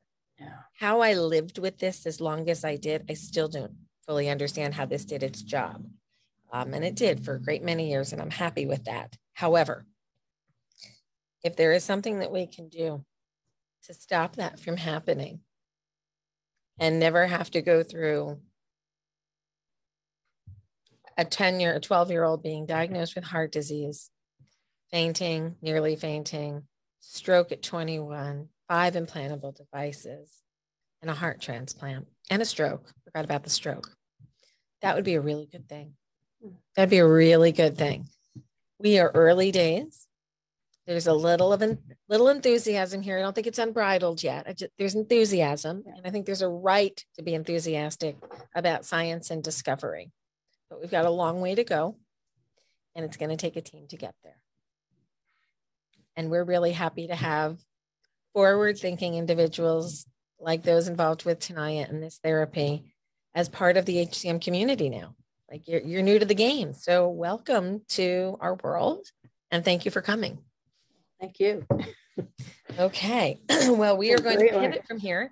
We really look forward to working with you. We're going to be doing some more work. You'll be back on later in the year, providing some more input, either you or somebody from the company. And thanks out to Wendy, who I've known for a really long time now. And yay, Wendy, we're doing good things. So big-hearted girls stick together. Okay. So thank you, Laura, so much for joining us on HCM Awareness Day. We really do appreciate that. We're going to go and pivot. And for those of you who are watching on Facebook, I am sorry that I was supposed to stop earlier and then restart. So we're going to go straight through on Facebook until about, we're probably going to stop at about 6-ish, and then I'll break to the next session. And we'll just go straight to session 4. This is 2-3. I've gotten almost everything logistically correct today, except for that. So sorry about that. All right. So we are going to pivot to my computer here for a little bit. And we heard from Saito. We heard from Tenaya. And now we're going to hear from Celltrion. Celltrion's company is located overseas. They're in Korea. And times were not conducive to them participating in live time here. So we are going to go and hear from them on tape. And if I mute my microphone, you don't hear what's on my screen. So I'm going to black out my screen. I'm going to leave the microphone on, and you will hear Celltrion talk about their trial. And we will be dropping a link in for you to fill out a questionnaire if you might think that you want to participate in one of these trials that they're talking about. So without further ado, Celltrion. Good afternoon. I'm Jason, the head of medical development department at Celltrion. Thank you for giving me an opportunity to introduce Celltrion on HCM Awareness Day. I will start with a brief video introducing the company overview and development history. In 2002, we had no correct answer.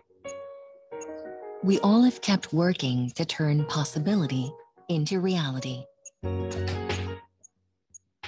Today and every day is a new day for us because we never stop taking on challenges.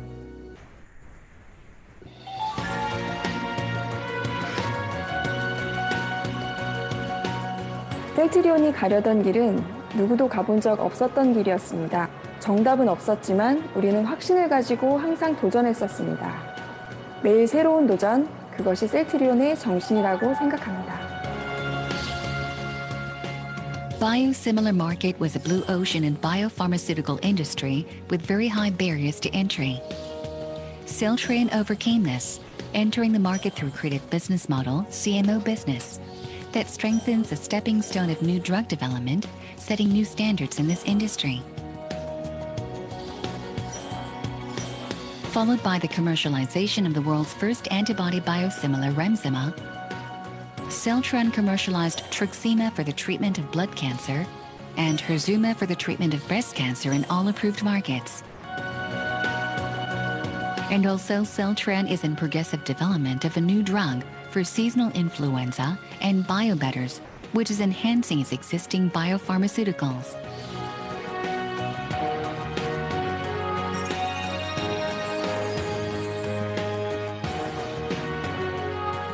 바이오시밀러는 가격은 낮으면서 품질은 바이오 신약과 동등한 바이오 의약품입니다. 커다란 가능성을 가지고 있는 바이오시밀러지만 개발에 고난이도의 기술과 노하우가 필요해 전문가들조차 불가능하다고 여겼던 분야입니다. 그러나 셀트리온은 세계 최초로 항체 바이오시밀러를 개발했고 지금은 바이오시밀러를 전 세계 환자들에게 공급하고 있습니다. 셀트리온은 현재에 만족하지 않고 더 많은 환자들을 위한 항체 신약을 개발하는 한편 전 세계의 유통 네트워크를 확장해 더욱 세계적인 생명공학 회사로 성장해 나갈 것입니다.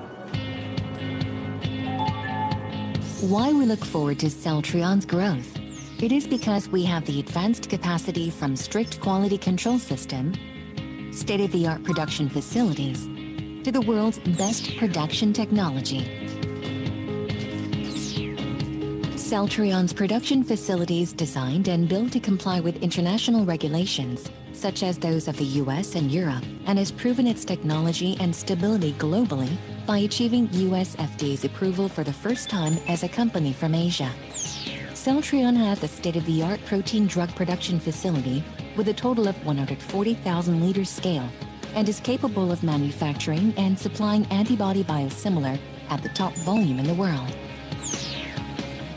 Celltrion has built up the world-class production technology and know-how from primary cell culture to the production of final drug product, and will never stop researching and developing in order to keep growing as a leading global biopharmaceutical company. A leader of biosimilar, Celltrion. Based on Celltrion Healthcare in charge of marketing, Celltrion Farm, a chemical drug manufacturer, Celltrion Skin Cure, Celltrion Chemical Research Institute, and Celltrion Holdings. Celltrion is growing fast by expanding global networks.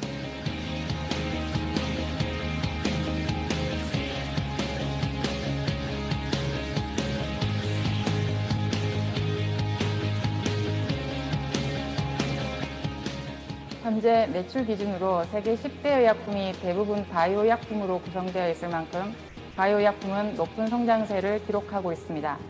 셀트리온은 이러한 바이오 의약품 시장에서도 가장 선두적인 입지를 확보하고 있습니다. 하지만 이제 회사는 외향적인 성장뿐 아니라 전 세계 환자들에게 더 저렴하고 효과적인 의약품을 공급하고 또 인류가 더 건강하게 살아가는데 기여할 수 있는 기업으로 성장해 나가려 노력하고 있습니다. 그것이 셀트리온의 철학이고 또 그 철학이 지켜질 때 셀트리온은 모든 사람들이 와서 일하고 싶어하는 기업, 존경받는 기업이 될 수 있을 것이라 생각합니다. Biologics have already shown dynamic growth with no limits, proving its significant economical value and potential in global pharmaceutical market. Especially, Celltrion, as a leader of biosimilar, has led the new blue ocean to success and is opening a new future of the pharmaceutical industry with proven result of reducing national healthcare spending. A future that brings a happy life to all mankind. To fulfill this value, Celltrion will keep moving forward. Another 10 years from now, what would it be like? In our tomorrow, we will continue to advance and keep moving towards new frontiers. We will transform higher value into a reality and share this value with many people.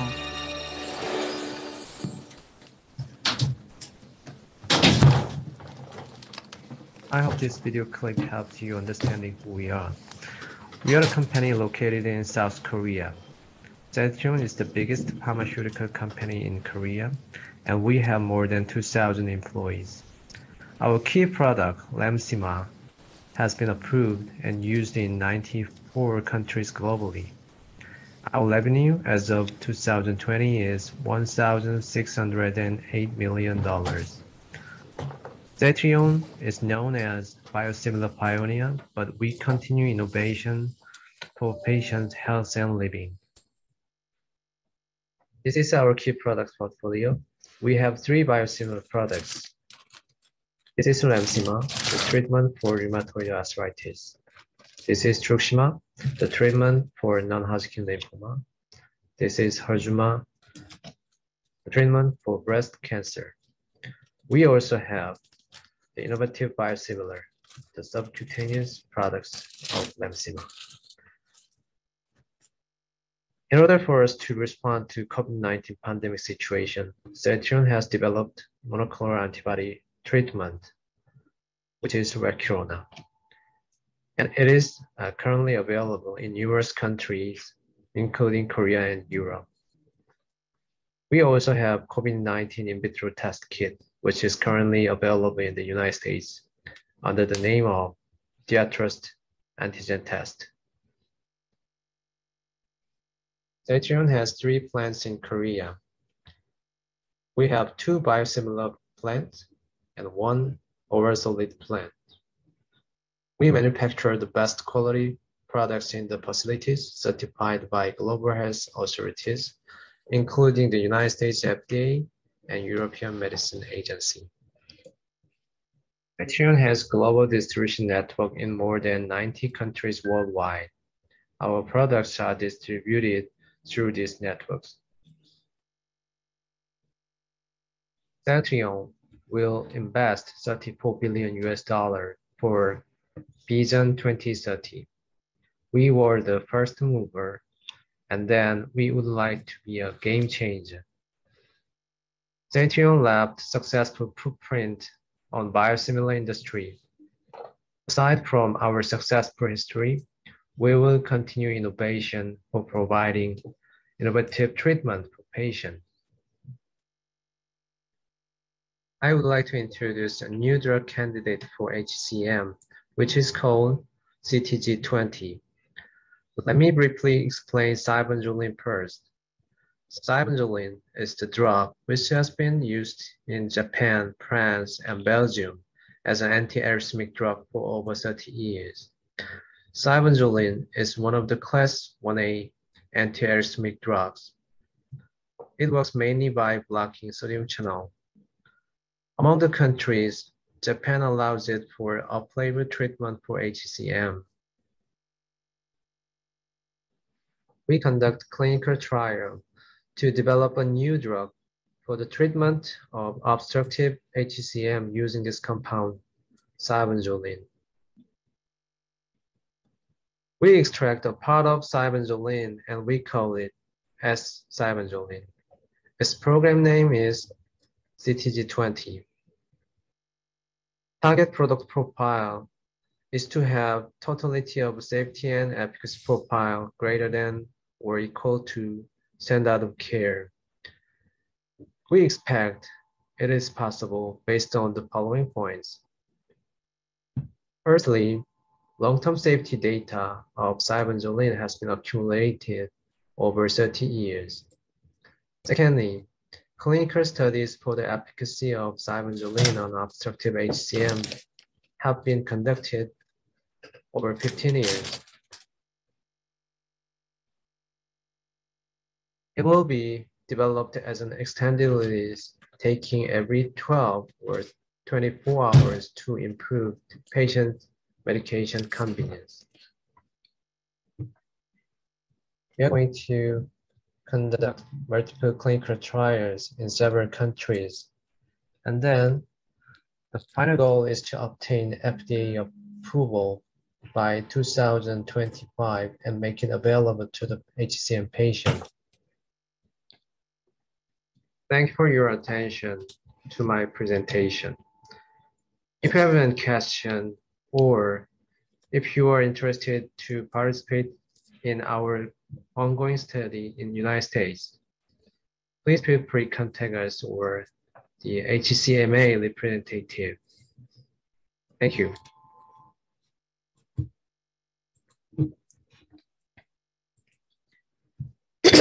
Okay, we have a sneak-in item on our agenda. Dr. Harry Lever, I think, is with us right now. Excuse me, I'm a little coughing right now. Excuse me. Harry, are you with us? Harry, are you with us? I don't think we have Harry live. He's on mute. Asked to unmute. We have just a few minutes, and I wanted to try to get him in to comment on generic drug quality. Okay, so we don't have Harry Lever right now, but we're going to bring him back. We are going to get him on here today, God willing. We are going to move to another segment here. And we've talked a lot about clinical trials. We got some really heavy clinical scientific information. So for all of you who kept with it all, good for you. You get extra credit points because that got a little deep at some points if you're a patient.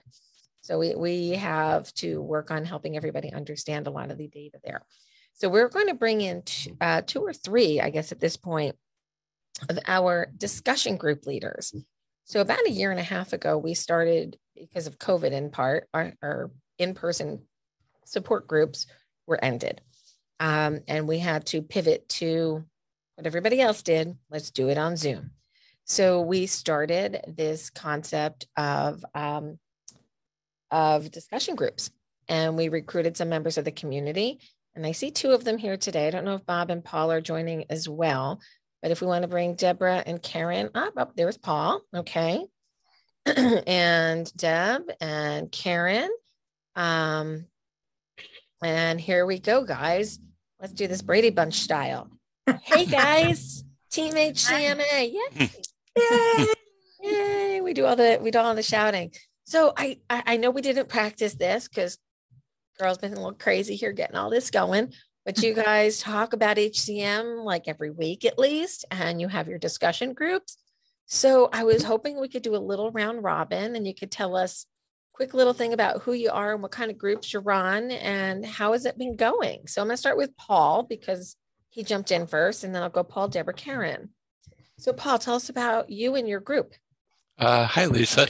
The group that I co-host with Greg LaValle is called All Things Myectomy. And what we try to do is we'll get folks who have scheduled their myectomy, have it coming up in the next couple of months, or they're considering whether to have a myectomy. And we just get together and talk about what the process is, find out what questions they have, and it just gives people an opportunity to ask questions, and everybody has different concerns about it when they're considering having a myectomy, and it just gives people a chance to ask about the things that are on their mind. And we've been fortunate in a number of these sessions. We'll have people who just had a myectomy in the last month or two, who had been in our sessions previously, who come on and kind of give the latest of what it was like to go through it and how it compared with what they expected. And we've had people anywhere from Australia to Hawaii and every place in between. So I think it's been great for all of us to hear their stories. And I think it's been helpful to people to be able to ask questions about the things that are concerning them. So Paul, why are you interested in all things myectomy? Well, I'm interested in it because I went through the process myself. I had a myectomy in June of 2015 at the Cleveland Clinic. I was diagnosed in 2013. And at the time that I was considering to have a myectomy, there really was nobody to talk to about it. I don't know anybody locally who has HCM or who's been through a myectomy. And so I was stuck with trying to go through YouTube and find anything that might possibly be helpful. So I just think it's a way to find people who have been through it. It's not easy to find in your local area, and to talk about what's on your mind. Fantastic. Deborah, why don't you tell us a little bit about why you're a discussion group leader and what's the group that you run? Absolutely. So I'm Deborah Raffson. I am 43 years old. I was diagnosed with HCM when I was 32. I also had a septal myectomy. Mine was in 2016, and I had an ICD implanted 6 days after my surgery. So I have been interested in finding a support group for HCM for a long time. And this was when I saw that Lisa was starting these up, I immediately said, I want to participate because, you know, like Paul said, it has historically been really difficult to find other people that you know that have this disease, but here we are, a humongous community that just needed a way to be connected to each other. So that's been really valuable. The group that I run is on Life with HCM, which sounds very general, and it is intended to be. Every month we sort of use the topic of the month that the HCMA provides to us as a way to focus in on something, but what I've found in the discussions is that people are really just looking for an outlet to share their stories, ask any questions that have come up, maybe from a recent doctor's appointment or something that's been going on that they haven't had anyone to talk to about it. And so, you know, sometimes the direction of the conversation will go towards the topic of the month. And sometimes we find that there's something else that comes up that people really get engaged in, and that's the direction we go instead. And that's sort of the beauty of these. They're not particularly structured in such a way that we have to focus on one thing. And I feel like, I know I've gotten a lot out of hearing from the people who participate. So I hope the participants are also getting a lot out of them. And I will take a moment to plug my group because it's coming up tomorrow night at 7 o'clock. And I see that Ross was kind enough to drop a link to sign up for the discussion groups in the chat. So if anyone is interested in joining us to, especially after being so inspired and probably having so many questions come up after all of today's fantastic presentations, you know, come chat more with us, 7 o'clock Eastern tomorrow night. You just need to register for the Zoom link and that will be sent to you. So I hope to see many of you there. Fantastic. And probably the person on the page that I've known the longest. And I even knew her dad. So HCM is a generational thing. Karen, why don't you tell us a little bit about why you're a discussion group leader and what your group is? Okay. Well, the reason I decided to become a discussion group leader is I just wanted to give back to the community. I've gotten a lot from the HCMA, and I think that there's a lot of misunderstanding, and a lot of people just want, as Paul said, you know, just to share their stories. And so I was put into the ICD group with my co-host, Seidel Zinn. I'm sorry she's not here today. I really enjoy hosting with her, and we seem to complement each other quite a bit. My New Yorker and my Midwesterner. Exactly. Although we tend, unlike Paul, most of ours tend to be on the East Coast. Once in a while, we'll get someone Midwest, but they tend to be on the East Coast. So the rest of you, we need you to come and help me out here, please. I'm being inundated by East Coasters. But I was diagnosed in 2003 and received my ICD a month later. Since then, it has gone off appropriately 9 times. So I do have a little bit of experience with an ICD. Between that and members of my family who also have ICDs, we've probably had just about any experience you can imagine with one. So I enjoy it. I really enjoy our discussion groups. We tend to just talk about what the different members want to talk about. There's people who have ICDs already and have questions about it or need to share their experience. We've got people who have been advised to get an ICD and really want to check out what having an ICD would be like and to decide whether or not they want to go through with that. So there is a great variety of conversation going on, and nobody is ever, if you have HCM, you are never more than like 48 hours away from a group discussion. And even if it's not 100% on target and you want to just kind of show up and say, I have HCM, I don't know if this is the right group for me, show up. I run a group myself. I actually run 2 a month. I give one over to Paul and crew for the pre-myectomy stuff. So I've delegated some, but I run the newly diagnosed group. So that is newly diagnosed with HCM or new to the HCMA, so that people get a base understanding of HCM. They understand what a center is. They know some language. And then I tell them a little bit about how the HCMA is structured and it's organized and how they can get involved or what services they can use. The other group I run is one that I am a constituent of, and that's Transplant Pathways. Now, we started Transplant Pathways a little over a year ago, and it's an extraordinary group because you start off, oh my God, they said the T word. And then we're cheering them on as they're going through the procedure. And right now, this week, right as we speak, we have 2 HCM transplant warriors who were both transplanted over the weekend and are both doing really well. The guys met a couple of weeks ago in the last Transplant Pathway meeting, and they look in the camera and they say, I don't know when the call is coming. I just want the call. And they got the call within 24 hours of each other and ended up transplanting on the same day. So we're there to support them pre-transplant, as they approach transplant, and after transplant. So it's a unique group of people. We're unusual for even in the HCM community, but we're there for each other.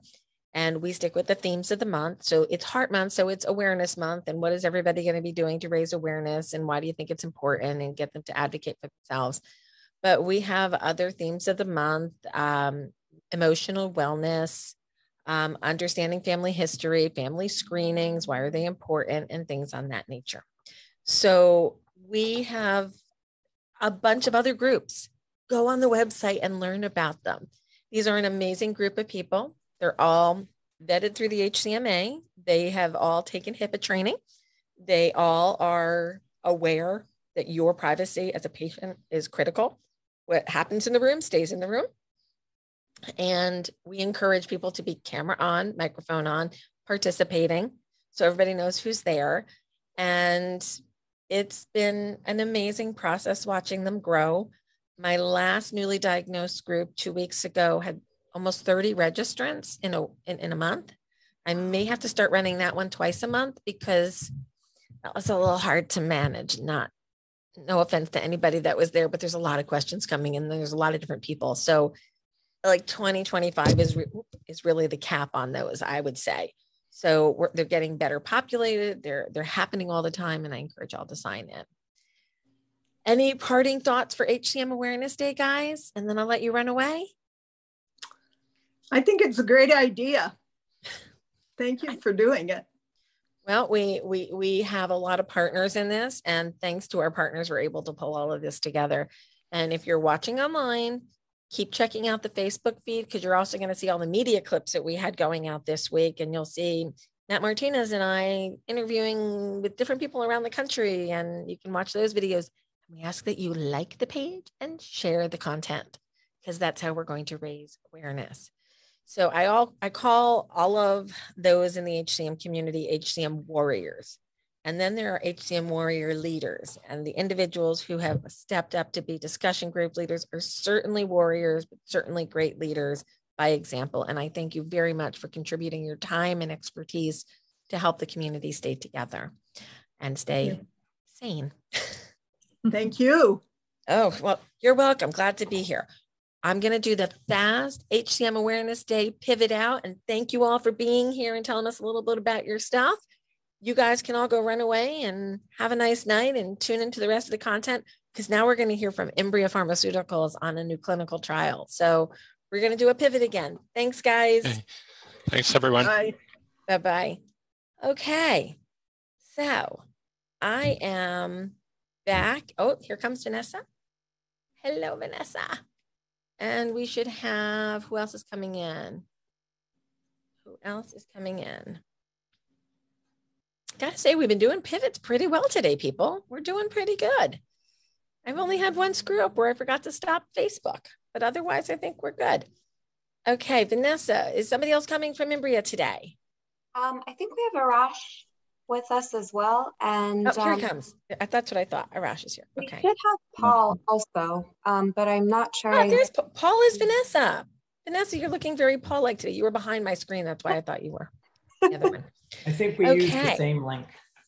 Oh, sorry about that. We aren't perfect today, but we'll be there soon. Okay, I have your slides, correct? Yes, yeah, we have a pre-recording to share. Okay, so did anybody want to make opening comments before I bring that slide up? Yeah, sure. I will. I would first begin by saying thank you for having us today. This has been a fantastic experience, hearing all the stories, all the efforts, all the outreach, and we're really pleased that we were asked to join today. My name's Paul Chamberlain. I'm the head of clinical development at Imbria Pharmaceuticals. We're a small company based in Boston, and we are developing a drug for cardiovascular diseases. And in particular, we are interested in HCM. And in fact, we're developing the drug for non-obstructive HCM. And so what we hope to do today is explain a little bit about why we think this drug will work in HCM. It's less about the clinical study itself. It's more about the reasons why we believe it will work. And what we've done is we've have a pre-recorded presentation by Professor Michael Freneau, who's a world-renowned cardiologist and an expert in cardiac and inherited diseases. So we can tee that up and we'll play it. And Vanessa Arash, my colleague, who's our Chief Scientific Officer, we're online here. And we can certainly answer any questions, any follow-up questions after the presentation. It's about 12 minutes long. So we're here and yeah, let's get started. Okay, let's get this started. And I'm gonna ask you guys to mute your mics so we don't have any background noise, because Michael's a little quiet. Oh, where'd it go? Ladies and gentlemen, I've been asked today to briefly explain the rationale for the use of IMB-101 to improve symptoms in patients with non-obstructive hypertrophic cardiomyopathy. So the heart is a truly astonishing pump. When one thinks that it pumps, even at rest, around 5 liters of blood every minute for the whole of our lives, and can massively increase that to perhaps 20 liters a minute during exercise, and does so without problems throughout the whole of our lives, one can understand that to do so, it requires a huge amount of energy. And that energy is generated in little organelles within the heart muscle cells known as mitochondria. And these burn substrates, fats and sugar mainly, to generate a molecule called ATP, which is the energy supply for all cell functions. But the ATP is short-lived. And so in order to both store this energy, but also to transport it from the place where it's made in the mitochondria to the place within the cells where it's used, ATP combines with a molecule called creatine to produce a molecule called phosphocreatine, which transports the energy to the site of use. And at the site of use, the ATP is cleaved off. Every day of our lives, it's been calculated that the adult human heart cycles at least 6 kilos of ATP. And it does so by burning substrates, as I mentioned. And in fetal life, that's mainly glucose and lactate. But the adult human heart typically generates about 70% of its ATP from fatty acids, but it's what's called a metabolic omnivore. It can adjust the source of its energy according to particular circumstances. We can assess in patients the energy status of the heart using an MRI technique called phosphorus spectroscopy. An energetic impairment manifests as a reduction in the ratio of this molecule phosphocreatine to ATP. And I think the best way to understand that is that phosphocreatine is both a transport and a storage medium for energy. And the ATP is the immediate source of energy. So it's rather analogous to the checking account and the savings account that we have in our bank. So we all try to live on less than our income and to put money aside in our savings account. But sometimes our expenses become greater than our income. And the only way we can do that is by eating into our savings account to keep our checking account from going into the red. Well, in the same way, if the heart is not generating enough energy to meet its needs, the only way that it can maintain the immediate source of energy is to eat into its savings, into its phosphocreatine. So this explains why the phosphocreatine to ATP ratio becomes reduced. And we know from many studies now that the phosphocreatine to ATP ratio is pretty much universally reduced in patients with hypertrophic cardiomyopathy. And importantly, we know that even when we study patients very early in life, before they've developed hypertrophy, they manifest this reduction in energy status. So why is this? Well, in around 60% of patients with hypertrophic cardiomyopathy, a mutation can be identified in a number of different proteins. And the vast majority of these are proteins involved in what's called a sarcomere. And the sarcomere is the basic contractile unit in muscle, including heart muscle. And there are several different proteins involved in the sarcomere. These are shown here. They include actin and myosin, but also others like troponin, tropomyosin, and so on. And hypertrophic cardiomyopathy has been found to be due to mutations of any of a number of these different proteins. And the purpose of the sarcomere is to cause the contraction and the relaxation of the heart. And this occurs due to a sliding of the actin and myosin filaments, with the actin sliding over the myosin through a ratchet-like effect. And I'll show you that in a moment. So this is the myosin and this is the actin. And a cross bridge forms, which requires energy, ATP. And it actually causes a power stroke, which moves the actin along. And that process, that ratchet process, each ratchet of that process requires the use of ATP. And we know that these abnormal sarcomere proteins result in an increased cycling of these cross bridges between the myofilaments. And that increases the energy cost of generating force. So effectively, it wastes energy. And some theoretical calculations based on some work in experimental models suggest that that increased cost results in about a 3-fold increased requirement of energy to generate the same amount of tension. So in addition to this direct effect of the mutations in HOCM, Many patients with hypertrophic cardiomyopathy have abnormalities, that's to say thickening of the small blood vessels within the heart muscle. And these can limit the blood flow to the heart and result in a reduction in oxygen delivery and indeed reduction in delivery of substrates. So what are the consequences of this energetic impairment? Well, the first is ion channels. These are little channels in the cell membrane and in membranes within the heart muscle cell itself, which transmit ions across them. These require large amounts of energy. So impaired energetics impairs the function of these ion channels. In particular, this leads to an increase in the calcium levels within the cell. And that increased calcium activates pathways that lead to the development of thickening or hypertrophy of the heart. And in experimental models, it appears that this appears to be the principal cause of hypertrophy in hypertrophic cardiomyopathy. And an increased cellular calcium also may increase the likelihood of rhythm disturbances of the heart. But particularly importantly, for the purposes of what we're going to be discussing today, relaxation of the heart requires very large amounts of energy. And when we exercise and the heart rate increases, the heart must relax much faster than it does at rest. And that requires vast amounts of energy. And because the heart has not enough energy, it can't do so.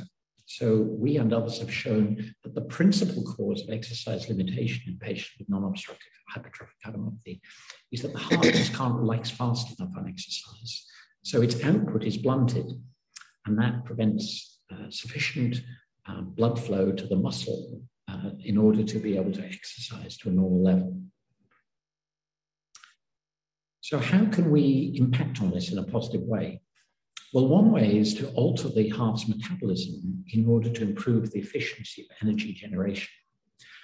And I mentioned at the beginning that the principal substrates used to generate energy are fats and sugar, and that in adult life, fats tend to be the principal substrate. Well, it turns out that it's more efficient to use sugar than to use fats. And again, to choose an analogy, on the right-hand side, I'm showing you a figure, which is the fuel consumption of two Land Rovers which are driving across Africa. One is diesel and the other is petrol. So the diesel is this one here, and the petrol is in blue. And you can see that at every stage of the journey, the petrol vehicle is using more fuel, more gasoline, than the diesel is consuming of the diesel at each stage.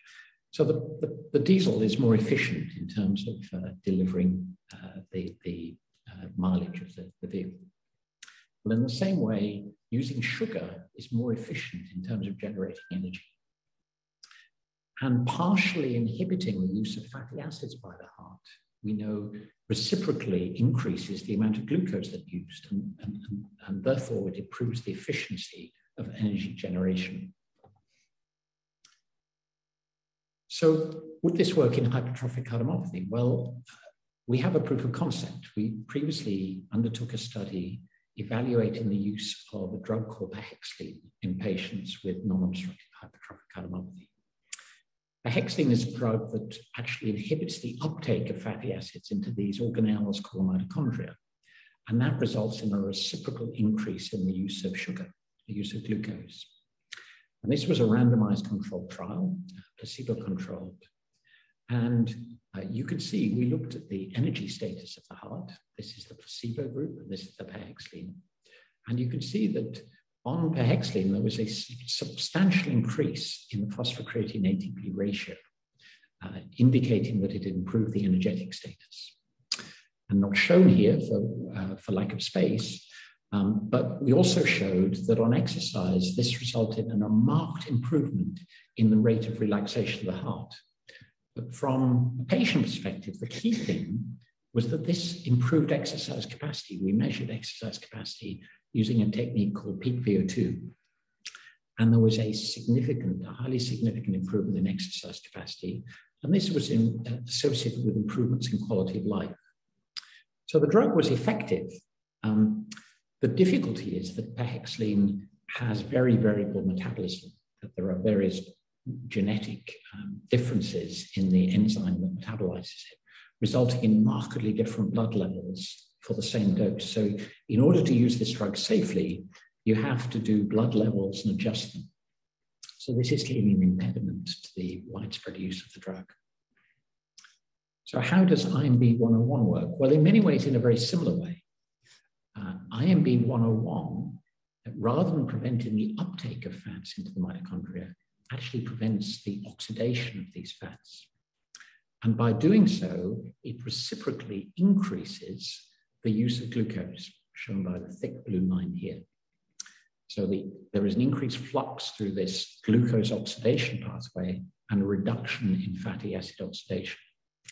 So IMB 101 is a partial inhibitor of the oxidation of fatty acids. That reciprocally shifts cardiac metabolism towards oxidation of glucose and increases the efficiency of generating ATP. And importantly, we know that the drug is well tolerated and it doesn't have the problems associated with pexline of variable metabolism requiring drug levels and dose titration. So in summary, IMB 101 is an agent that alters the fuel that the heart uses to generate energy. That results in an improved efficiency of energy generation. And therefore, we are testing the hypothesis that that results in an improvement in energetics and an improvement in symptoms and exercise capacity. Thank you for your time. Okay, so we have a couple follow-up slides. Oops, where did Vanessa go? Vanessa disappeared. She dropped off, I see. Uh-oh. Vanessa, come back. Because I just got a note that she had some follow-up slides for us. Yeah, so we have a follow-up slide that actually names the centers where the clinical study is being conducted here in the US and in the UK. I can share my screen to show that. That would be perfectly fine, yeah. So I just rolled over my earbuds, which, by the way, I had in backwards almost all day, and I was wondering why they were so annoying. Sorry. Yeah. So Arash and I are happy to answer any questions. I should have introduced Arash properly in the beginning, a little rush there, apologies, but Arash is our Chief Scientific Officer, a physician with a tremendous amount of experience in HCM, based at Oxford University in the UK. So I would defer any technical questions to Arash, but I can speak to this. This is our clinical study. Here's the title on the top. It's a randomized double-blind placebo-controlled study studying our drug in patients with non-obstructive HCM. And here, basically, we have a geographic distribution of the sites amongst the US. So we're at Tufts Medical Center in Boston. The other corner, Oregon Health and Science in Portland. Then we have Sanger Heart in Charlotte, North Carolina, University of California in San Francisco. Then in the middle of the country, Washington University in St. Louis, and then Northwestern outside of Chicago. And then to sort of both sides of the Atlantic, NYU in New York City and Oxford University in Oxford, UK. And I believe I saw a posting of if you're interested in the study, potentially participating, there's a survey monkey survey that I know at the end of the survey, already you can actually pick or choose these sites by what is closest to you or what is the most convenient for you to travel to. And we're quite supportive of getting folks to sites in any way possible. So that's where we are, and yeah. Okay, so there was a couple of questions. How do I know how to get in touch, or can I engage? So Ross has dropped the link in the chat, as well as the Facebook feed. There's a link to the trial survey, which basically tells you a little bit about the inclusion and exclusion criteria, and then gives HCMA the permission to forward your contact information to the appropriate site coordinator. So we're still milling through some of those. If you answered a couple weeks ago, if we haven't gotten back to you yet, by all means, answer again, and we will get that running again. There was a little glitch in some of that. So we apologize if we didn't get back to you quickly enough, but we are very interested if you're very interested. So please do the survey. Okay. So I'm looking at any other questions. The questions are kind of more housekeeping. If you're joining us after, like, we've already been broadcasting for like 4 hours now, 5 hours maybe, I'm tired. This will all be rebroadcast on our YouTube channel coming up soon. So if you've missed something, if you want to hear something again, it's not your only chance. You will be able to see it again. So don't worry about missing anything. And we will be putting different segments up on our website as well. So if anybody has any additional questions for Imbria, now would be the time. Anybody want to say anything else? Arash, you were a little quiet today. You want to say hi? Welcome to HCM Awareness Day. You're on mute.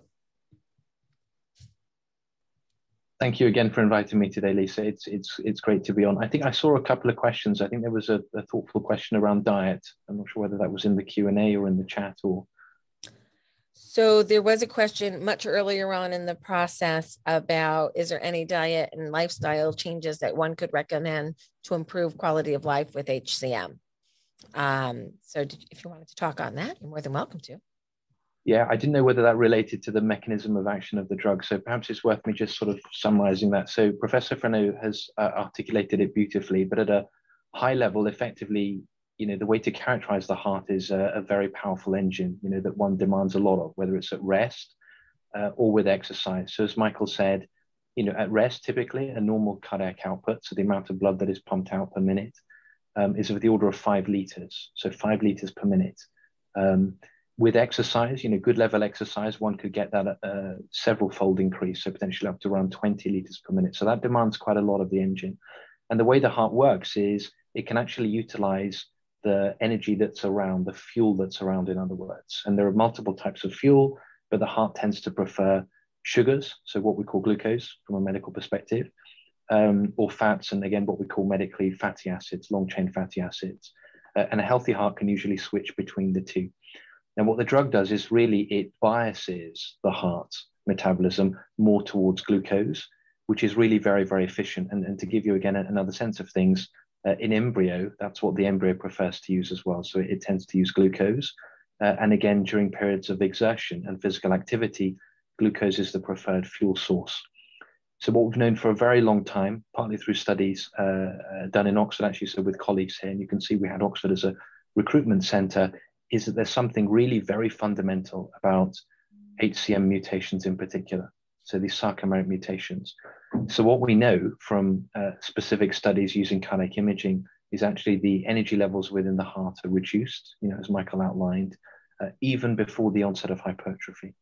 So for example, if you have an individual who has a known genotype positive, so carries a known recognized pathogenic mutation, and yet, for example, on their echo scan or their cardiovascular magnetic resonance, they don't have any thickening of the heart muscle yet, you still find significant reduction in the heart's energy level. And we think really over time, what the community thinks is that speaks to a primary role, an initial role of energy deficiency in driving some of the manifestations of HCM. So really what this drug is aiming to do is to improve the energy levels of the heart with a view to actually improving the performance of the heart and therefore hopefully ameliorating symptoms. And really the initial plan and study, the ongoing study, is in the non-obstructive HCM form, really seeing whether we can improve that energy performance of the heart and ultimately, hopefully, progress this as a therapy to treat symptoms of exercise intolerance and breathlessness that some of the patients describe. I think you bring up an excellent point. And that is the heart thick because it beats wrong, or does it beat wrong because it's thick? And if we get back to like, where are we starting from? That's actually a very interesting way to think about where we should be going, in my opinion. Yeah, it's a great point, Lisa. I mean, obviously, for the purposes of where we are with INBRA, this is an early stage investigational therapy. So we have to really focus on patients who've got definitive diagnosis of HOCM, who've got the phenotypes. I mean, they've got the heart muscle thickening. There are preclinical studies. So these are sort of, before one tests in humans in various, for example, rodent models of cardiomyopathy that have been published from a variety of labs in Europe and in the US that show that there is potentially the ability to impact on the progression or even potentially the development of the phenotype. So what we know is if we start with, the genetic mutation, it starts with what one would think is something very simple, which is kind of a simple, if you like, spelling error within that fundamental contractile unit of the sacrament. Not everyone has that, but the subsequent events are at least in part, we think, driven by energy deficiency. So I think probably there's a chicken and egg situation here, but actually some of it is probably driven by the hypertrophy. So to give you another example, you can imagine actually that as the heart muscle thickens in HCM, one of the things that we know about is actually that blood supply to the heart muscle. So the distance that oxygen has to travel from the blood vessel to reach the target muscle cells increases actually. So in other words, put another way, the density of blood supply, what we call the vasculature, does not necessarily increase in tandem with increase in musculature. And that is potentially one of the drivers of what we call ischemia or chest pain that can occur in patients with HCM. And as Michael described, in some parts of the world, it's not the easiest drug to use, but people have used this medication called perhexalin, which acts in a similar way to INB-101 for exactly those sorts of symptoms, the symptoms of chest pain or ischemia that are driven in part by the hypertrophy and what we call this impairment of sort of blood supply to the muscle cells actually. So that's perhaps an example of where the hypertrophy can itself drive symptoms in the non-obstructive form of HCM. We do have a question regarding trial participation. I don't know if you want to address it or not. Is there any exclusion criteria to somebody being 100% paced? Yeah, so happy to take that, and then perhaps Paul can also comment. So I don't believe there are any specific hard exclusion criteria. I think we've at least kind of provided a link around pacing, probably not applicable to the questioner, but within the UK, individuals who have MRI incompatible pacemaker, that is a sort of a relative, if you like, exclusion criteria, because we're looking to do MRI studies in the UK as well, looking at the energy levels, but not specifically. But what I would encourage that individual to do is obviously to reach out via the link and obviously to discuss it with the local site and assess their specific suitability. And if there are any specific questions, to also ask their responsible physician as well. What is required as part of the study, really what we're aiming to do, is a fairly big ask. We're looking to see whether the drug increases the energy levels in the heart. Incredible, right? Actually, so without a heart biopsy, we can do this with a high-end form of cardiac imaging. So similar to MRI, it's magnetic resonance based, but we call it, the acronym is MRS, so MR spectroscopy. And it gives you that number that Michael was describing, which is that PCR to ATP ratio. So we can look at baseline at the end and see whether we've improved the energy levels. Is the drug doing what we think it should do? Secondly, and very, very critically, we are asking interested individuals who are suitable for a study and who provide informed consent to undertake a high-level, what we call exercise test, which is a cardiopulmonary exercise test. And Lisa, very much along the lines of what you described earlier in terms of potential individuals who might be eligible for sort of advanced HCM therapy. So, for example, potentially transplantation. CPET is what we call it, is a very robust and recognized test that gives you a lot of information about whether you've improved the heart as a kind of a mechanical engine, really, whether you've improved that performance. So that would really be the key question for the individual who's raised a thoughtful question.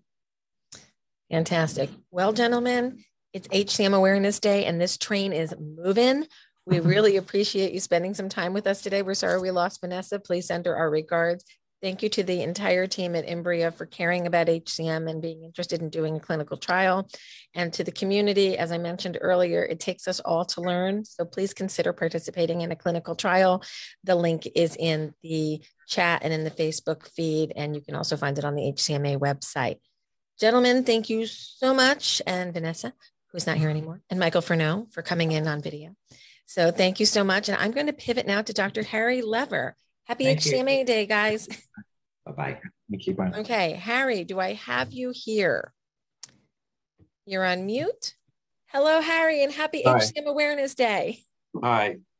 I wanted to give you an opportunity to talk about something that is really important to all of us, and you've spent a great deal of time focusing on. For those who are not aware who Harry Lever is, Dr. Harry Lever practiced at the Cleveland Clinic for 40 something years. And I've been happy to call him my friend for 26 years. He was one of the first people I met in HCM clinical care and has taken care of thousands of HCMA members over the years. Harry, generic medications. We have a problem with quality in this country. I should have gotten this talk pitched earlier, but can you give us a few-minute answer on what the quality problems are and how patients can check their bottles to make sure they're getting a good manufacturer? Well, the problem is that about 80 to 90% of the active ingredients are coming from China. And for the finished drugs, about 40 to 50% are coming from India. And for some drugs, it may even be more than that. And we've come to recognize that some drugs just don't seem to work when people, all of a sudden they're doing well, and then something happens. And it turns out that what's going on is that as time has gone on, more drugs are coming from overseas. And the pharmacies, because there was a law that was passed by the government called the Hatch-Waxman Act back in 1984, all they had to do was test about 24 or 30 normal volunteers, and if the levels of the drug fell between 80 and 125% of the name brand drug, then they could say they were the same. Well, as time has gone on, it's gotten worse than that. And we've come to realize that pharmacies are changing manufacturers and not telling the patient. And worse than that, the doctors don't know it's being changed because, everything is the same, but it's not the same. And so one of the things that we have found that I tell patients is that if all of a sudden you're not feeling well, you haven't done anything different, and all of a sudden you're not feeling well, then you need to check about who the manufacturer is and whether the pharmacy changed that manufacturer on you. In other words, if something was working fine and all of a sudden it isn't, then you got to check and see if the manufacturer has been changed. And you got to tell the pharmacy you don't want to change the manufacturer. Sometimes that's difficult because they don't want to be bothered with that. But the fact is, we have found, particularly with metoprolol succinate that we use a lot in hypertrophic cardiomyopathy, that there's certain brands coming from India that just don't seem to work well. And one company in particular has had a lot of violations against them. And we tell patients not to use that. And there's an authorized generic, which means that it's made by the original company with the original formula. That one is okay. And that one is made by New American Therapeutics. So that's the one that we're trying to get. It's originally made by AstraZeneca, and that's what we want if the patients are getting into trouble and things don't seem right, to get it switched to that. I'm going to pivot for just a quick second on a non-HCM drug, but a transplant drug, one that I am on. It's tacrolimus. Right. And it's the thing that is between me and rejecting my heart.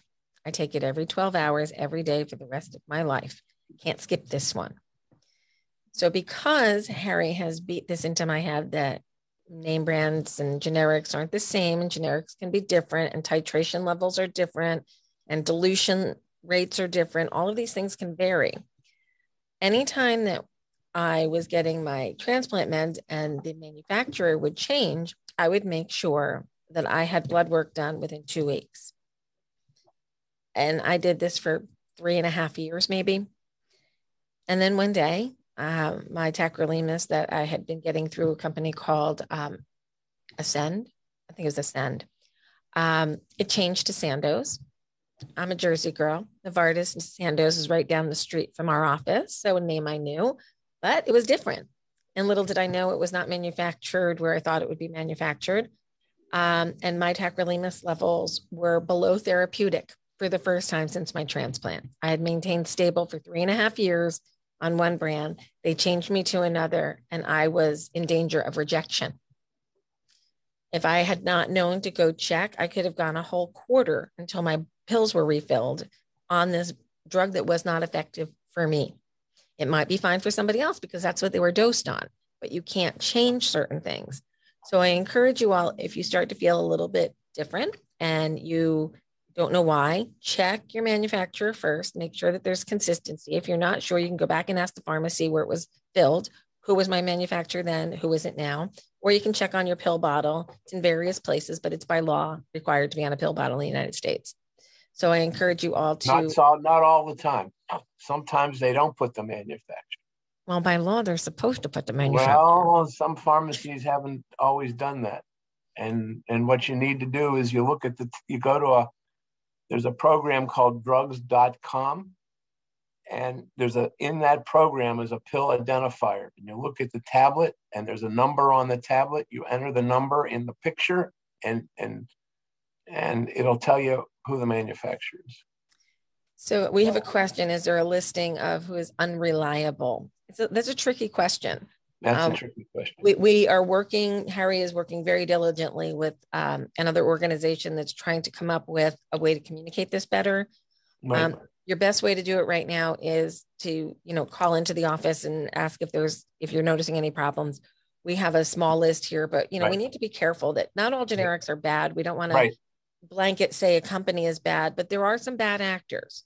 And Dr. Reddy has a lot of violations with the FDA. So I would just stay immediately away from anything Dr. Reddy. I won't even take their migraine medication.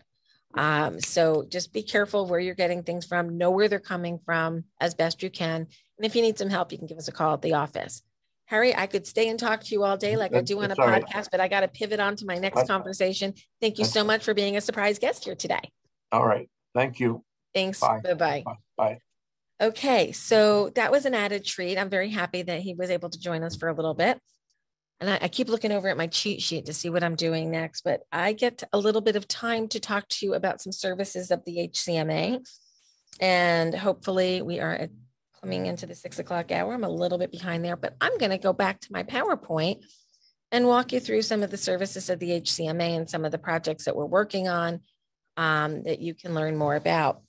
So, okay, ready? Lisa's going to take a breath. Okay, everybody take a breath, take a stretch. It's been a long day, hasn't it? Okay, my dinner's waiting outside the door. So in a little bit, I'm going to take bites in between talking. So this is not as populated as it should be because we have some other efforts coming on and some things got dropped off my slide. Everybody else's slides are perfect. My own are probably not as well. So the HCMA knows that we need to do more work on an international basis. And there are very few organizations worldwide that focus on hypertrophic cardiomyopathy patient advocacy. So we have been working with different organizations, a wonderful group out of the Netherlands, a group that's starting out of Sweden. We have friends in Italy that are working on patient advocacy. And the HCMA also belongs to something called the Global Heart Hub, where we will be coming up with global messaging on not only hypertrophic cardiomyopathy, but heart failure. So we've got a lot of initiatives going on there. We've recently spoken to, I don't know where the rest of my slide went. We've spoken to, we're bringing the Center of Excellence concept out of the country. Canada is coming on board with us shortly. We have patient advocacy efforts in Australia getting organized in a new way. We're working with Japan. I have a meeting in 2 weeks to talk to them about getting that organized. And I'm hoping to get into South America as well and get some Spanish-speaking language materials created. We co-brand our posters in the language that is native, and we link their Facebook communication page to the HCMA for the extra bandwidth that we have to kind of monitor that for them. And we're training up mini Lisas, if you will, around the country, around the world. So I encourage you to stay in touch with HCMAI and see what we're doing to help the world. If you have not already participated in, witnessed, been part of, been a faculty member in one of our Big Hearted Warrior tours, I encourage you to go to our calendar of events and look for the next coming up event. I think, who are we doing next? I think we're doing Orlando next. We just did Iowa a couple weeks ago. Maybe it's St. Thomas coming up. St. Thomas is coming up from Nashville. These are about 2.5 hour sessions where 3 or 4, sometimes 5 speakers from a center will come forward with their view on HCM, studies that they're doing, their perspective on management. And you get to hear from all of these different thought leaders in all of these different centers. It's a wonderful program.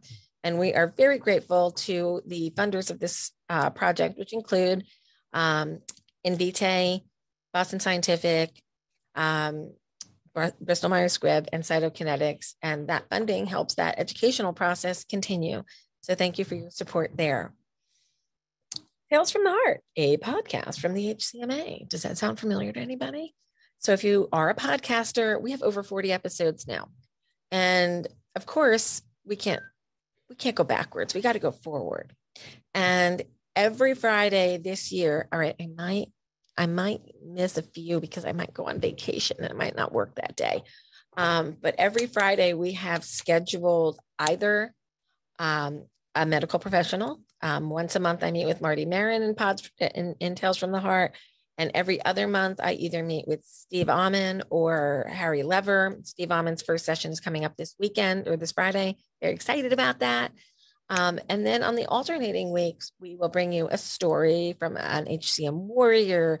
Somebody from industry might come and speak to us. We may do a deep dive in education with one of our partners.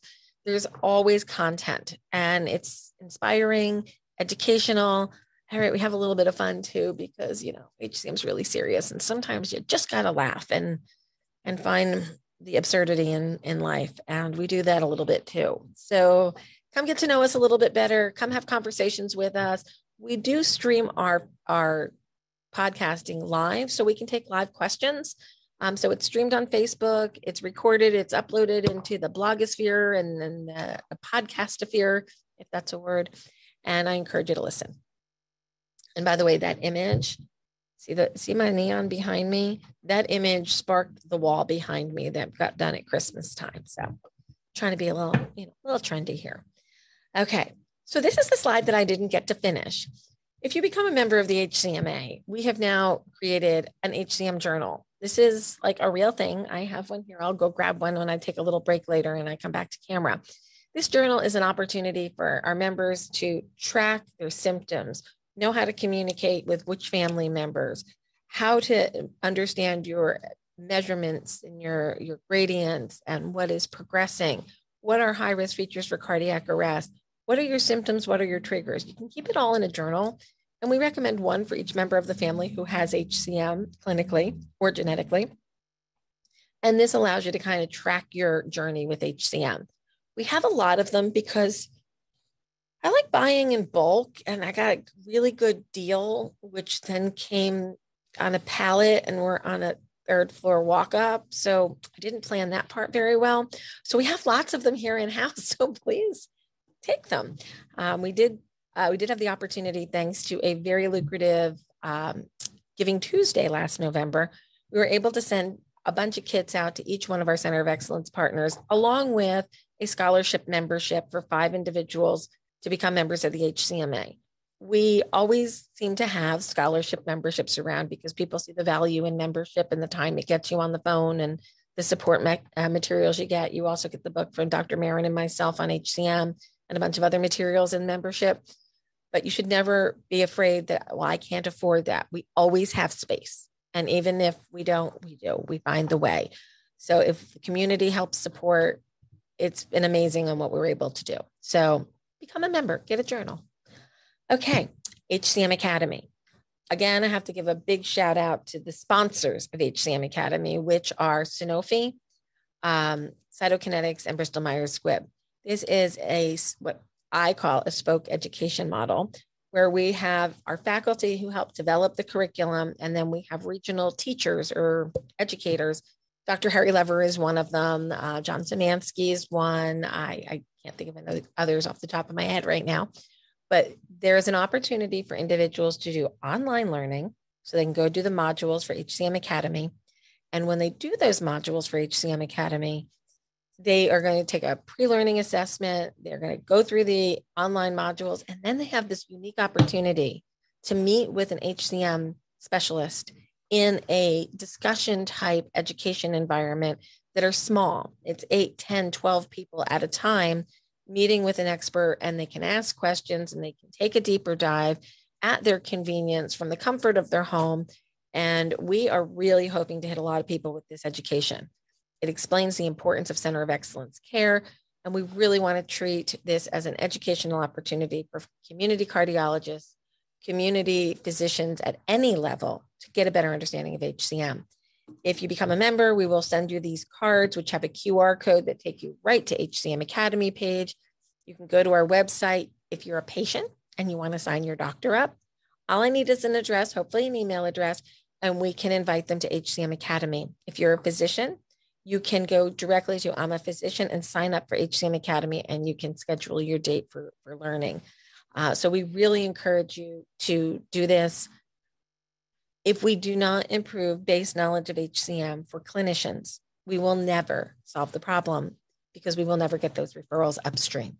So let's all participate. Let's spread this far and wide, and let's make sure everybody understands the basics of HCM.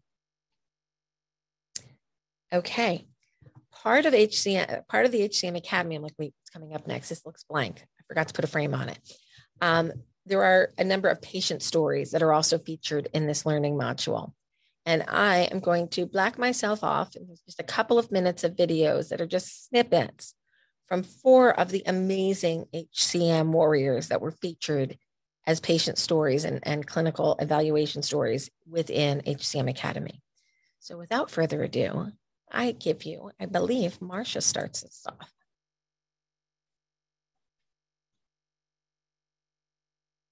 I knew that I had some very serious medical situations, but the local doctors in our hometown really knew very little about the condition. When they realized that I had an issue, they immediately sent me to a hospital in Washington where I had an alcohol ablation. I came home and I immediately knew I was absolutely no better. Went back to the same doctors, and less than 6 months later, sent me back to the same hospital where they did a second alcohol ablation. Again, I was no better. I wish, oh my goodness, do I wish I had only and initially had the ablation.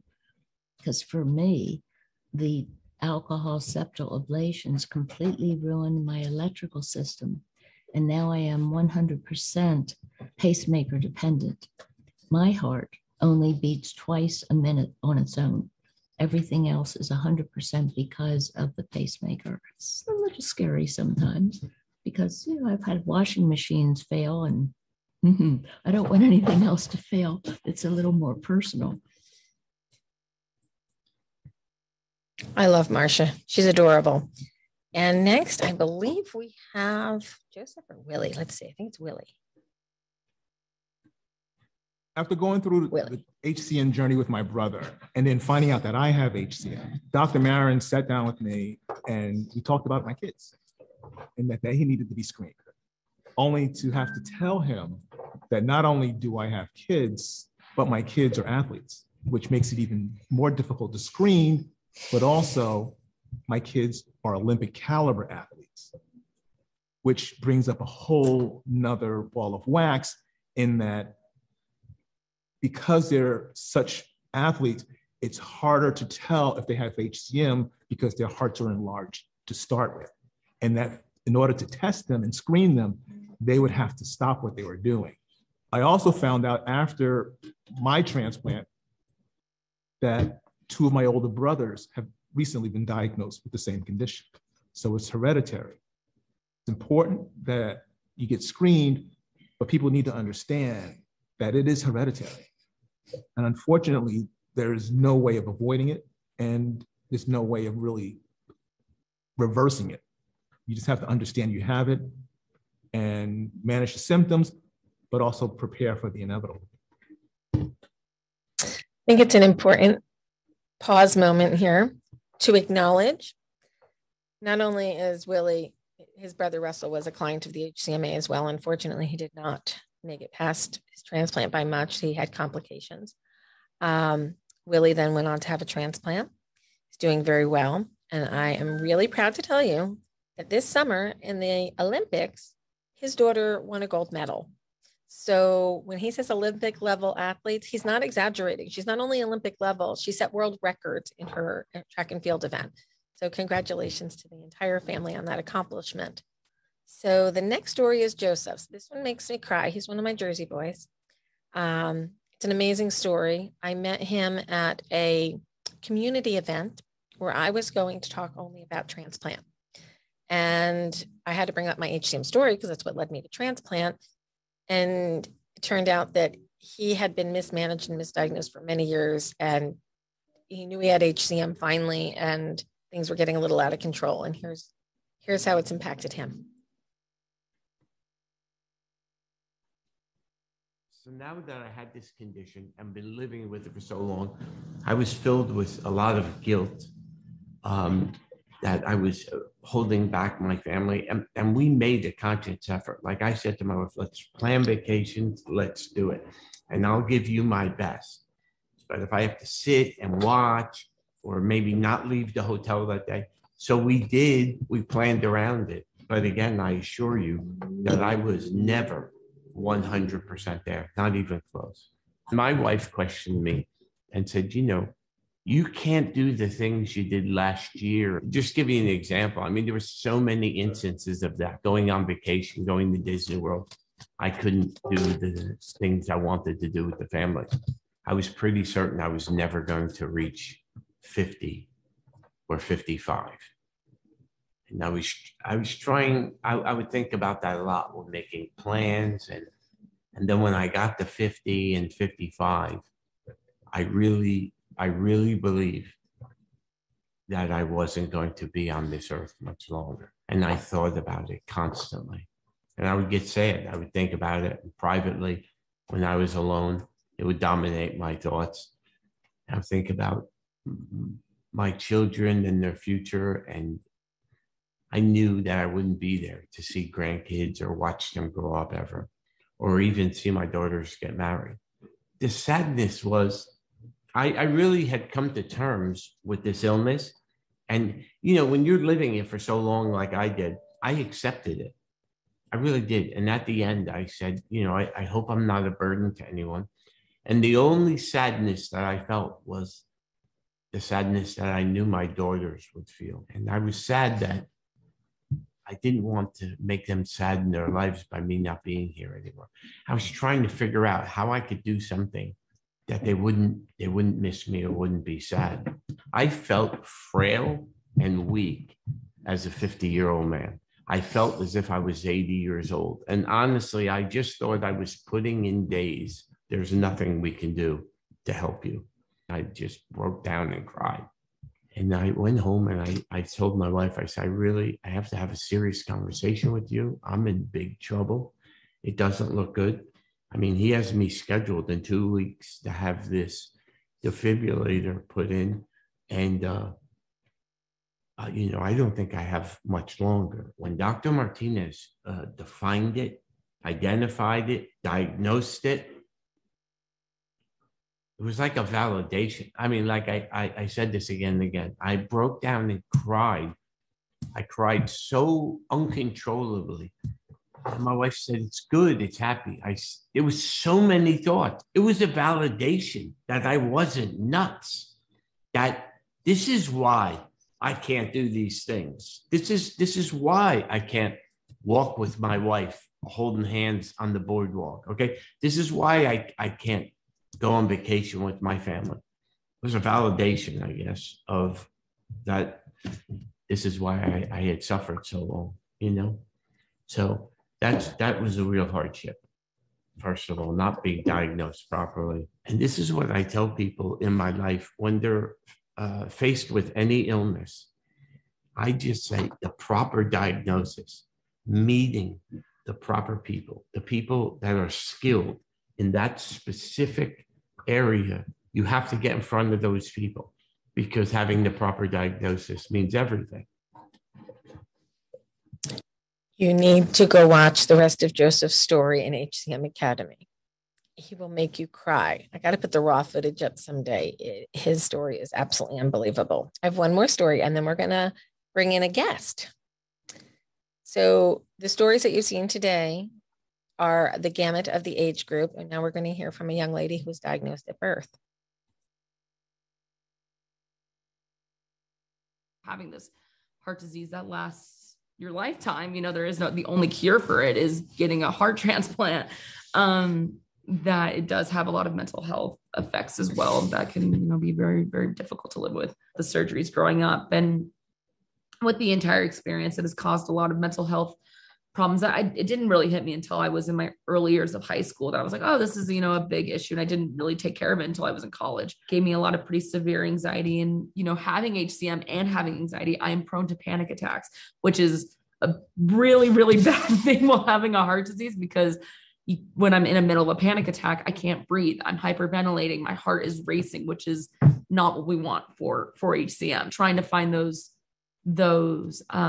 tactics that do help with that, so my heart doesn't have as much strain. It's actually been pretty interesting that I've had some ICD checks, and I've had when I go get it checked by the company, they'll look at it and be like, oh, you had your ICD did something here on this day. Do you know if anything that might have happened? And I kind of have to look back and I'm like, oh, this bad thing happened. I was having a panic attack.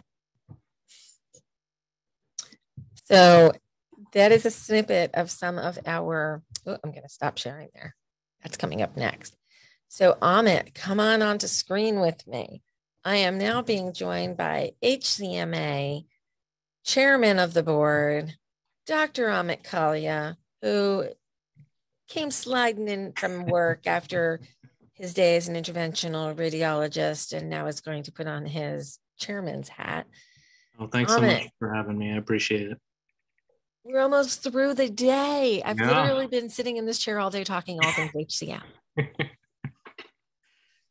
Well, what I've seen has been fantastic. I mean, what a wonderful thing you put together tonight. I just want to say good evening to everybody.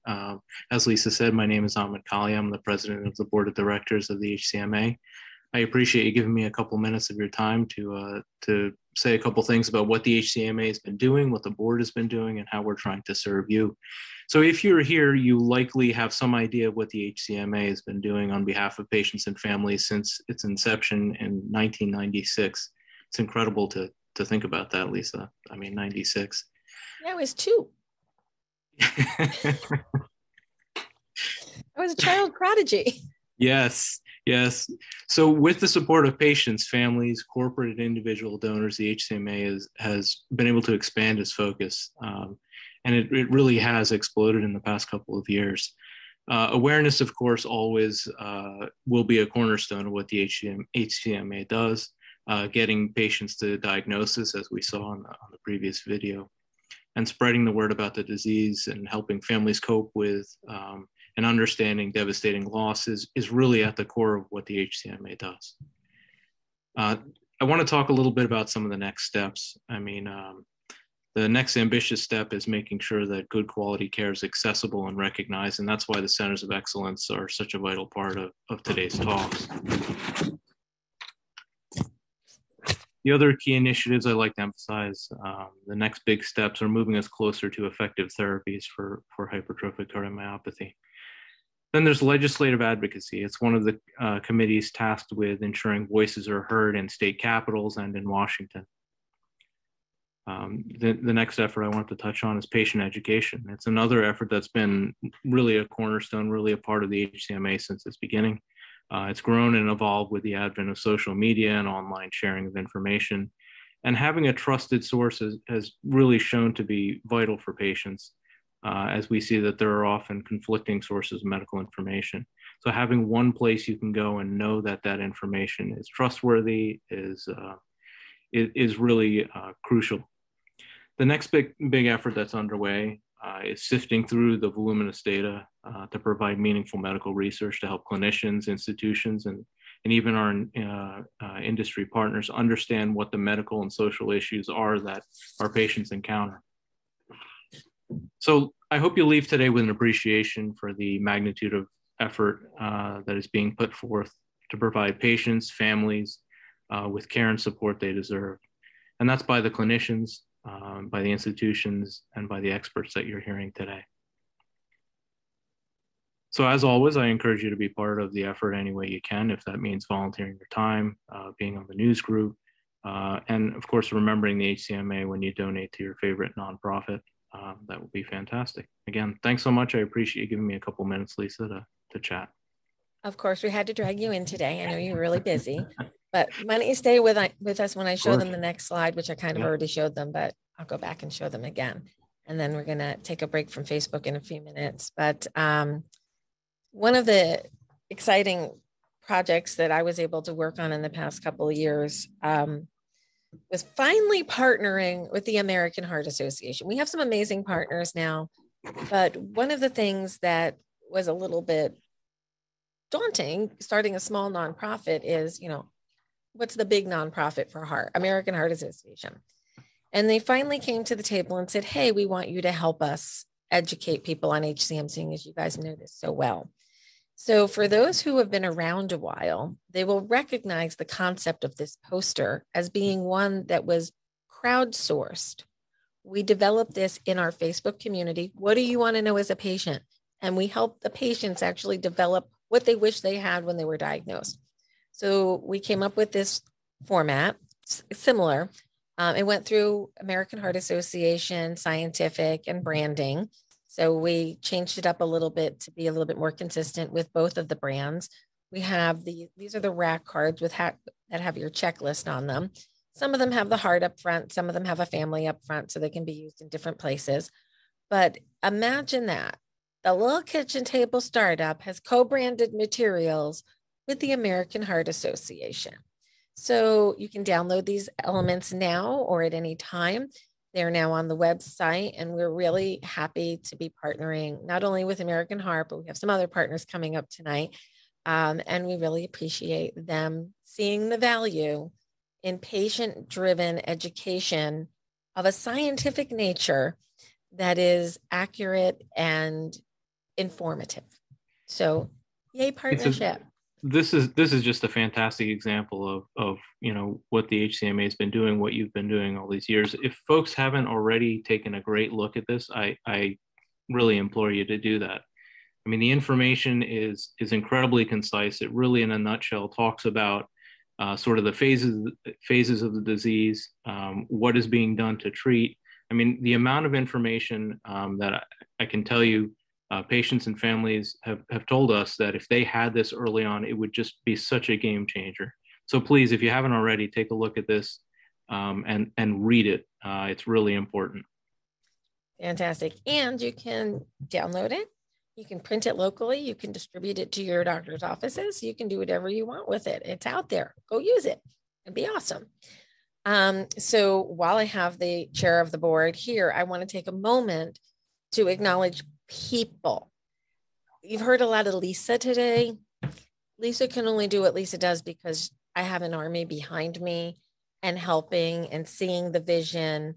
Okay, sometimes I come up with wacky ideas to save the world, but y'all just got to stick with me. They all end up working out in the end.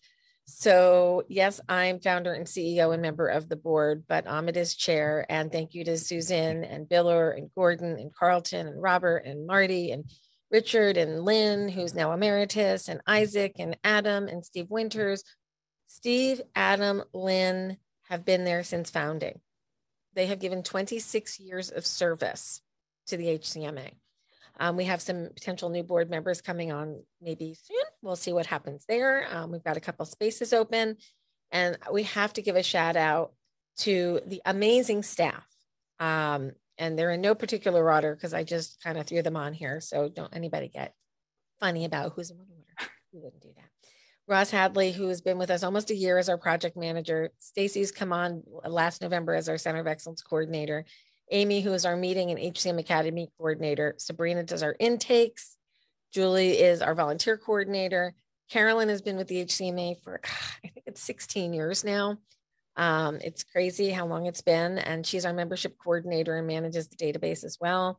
Julie Olson is an event coordinator. If you want to have an event and a fundraiser for the HCMA, we have a coordinator we can lend to you to help you organize that event.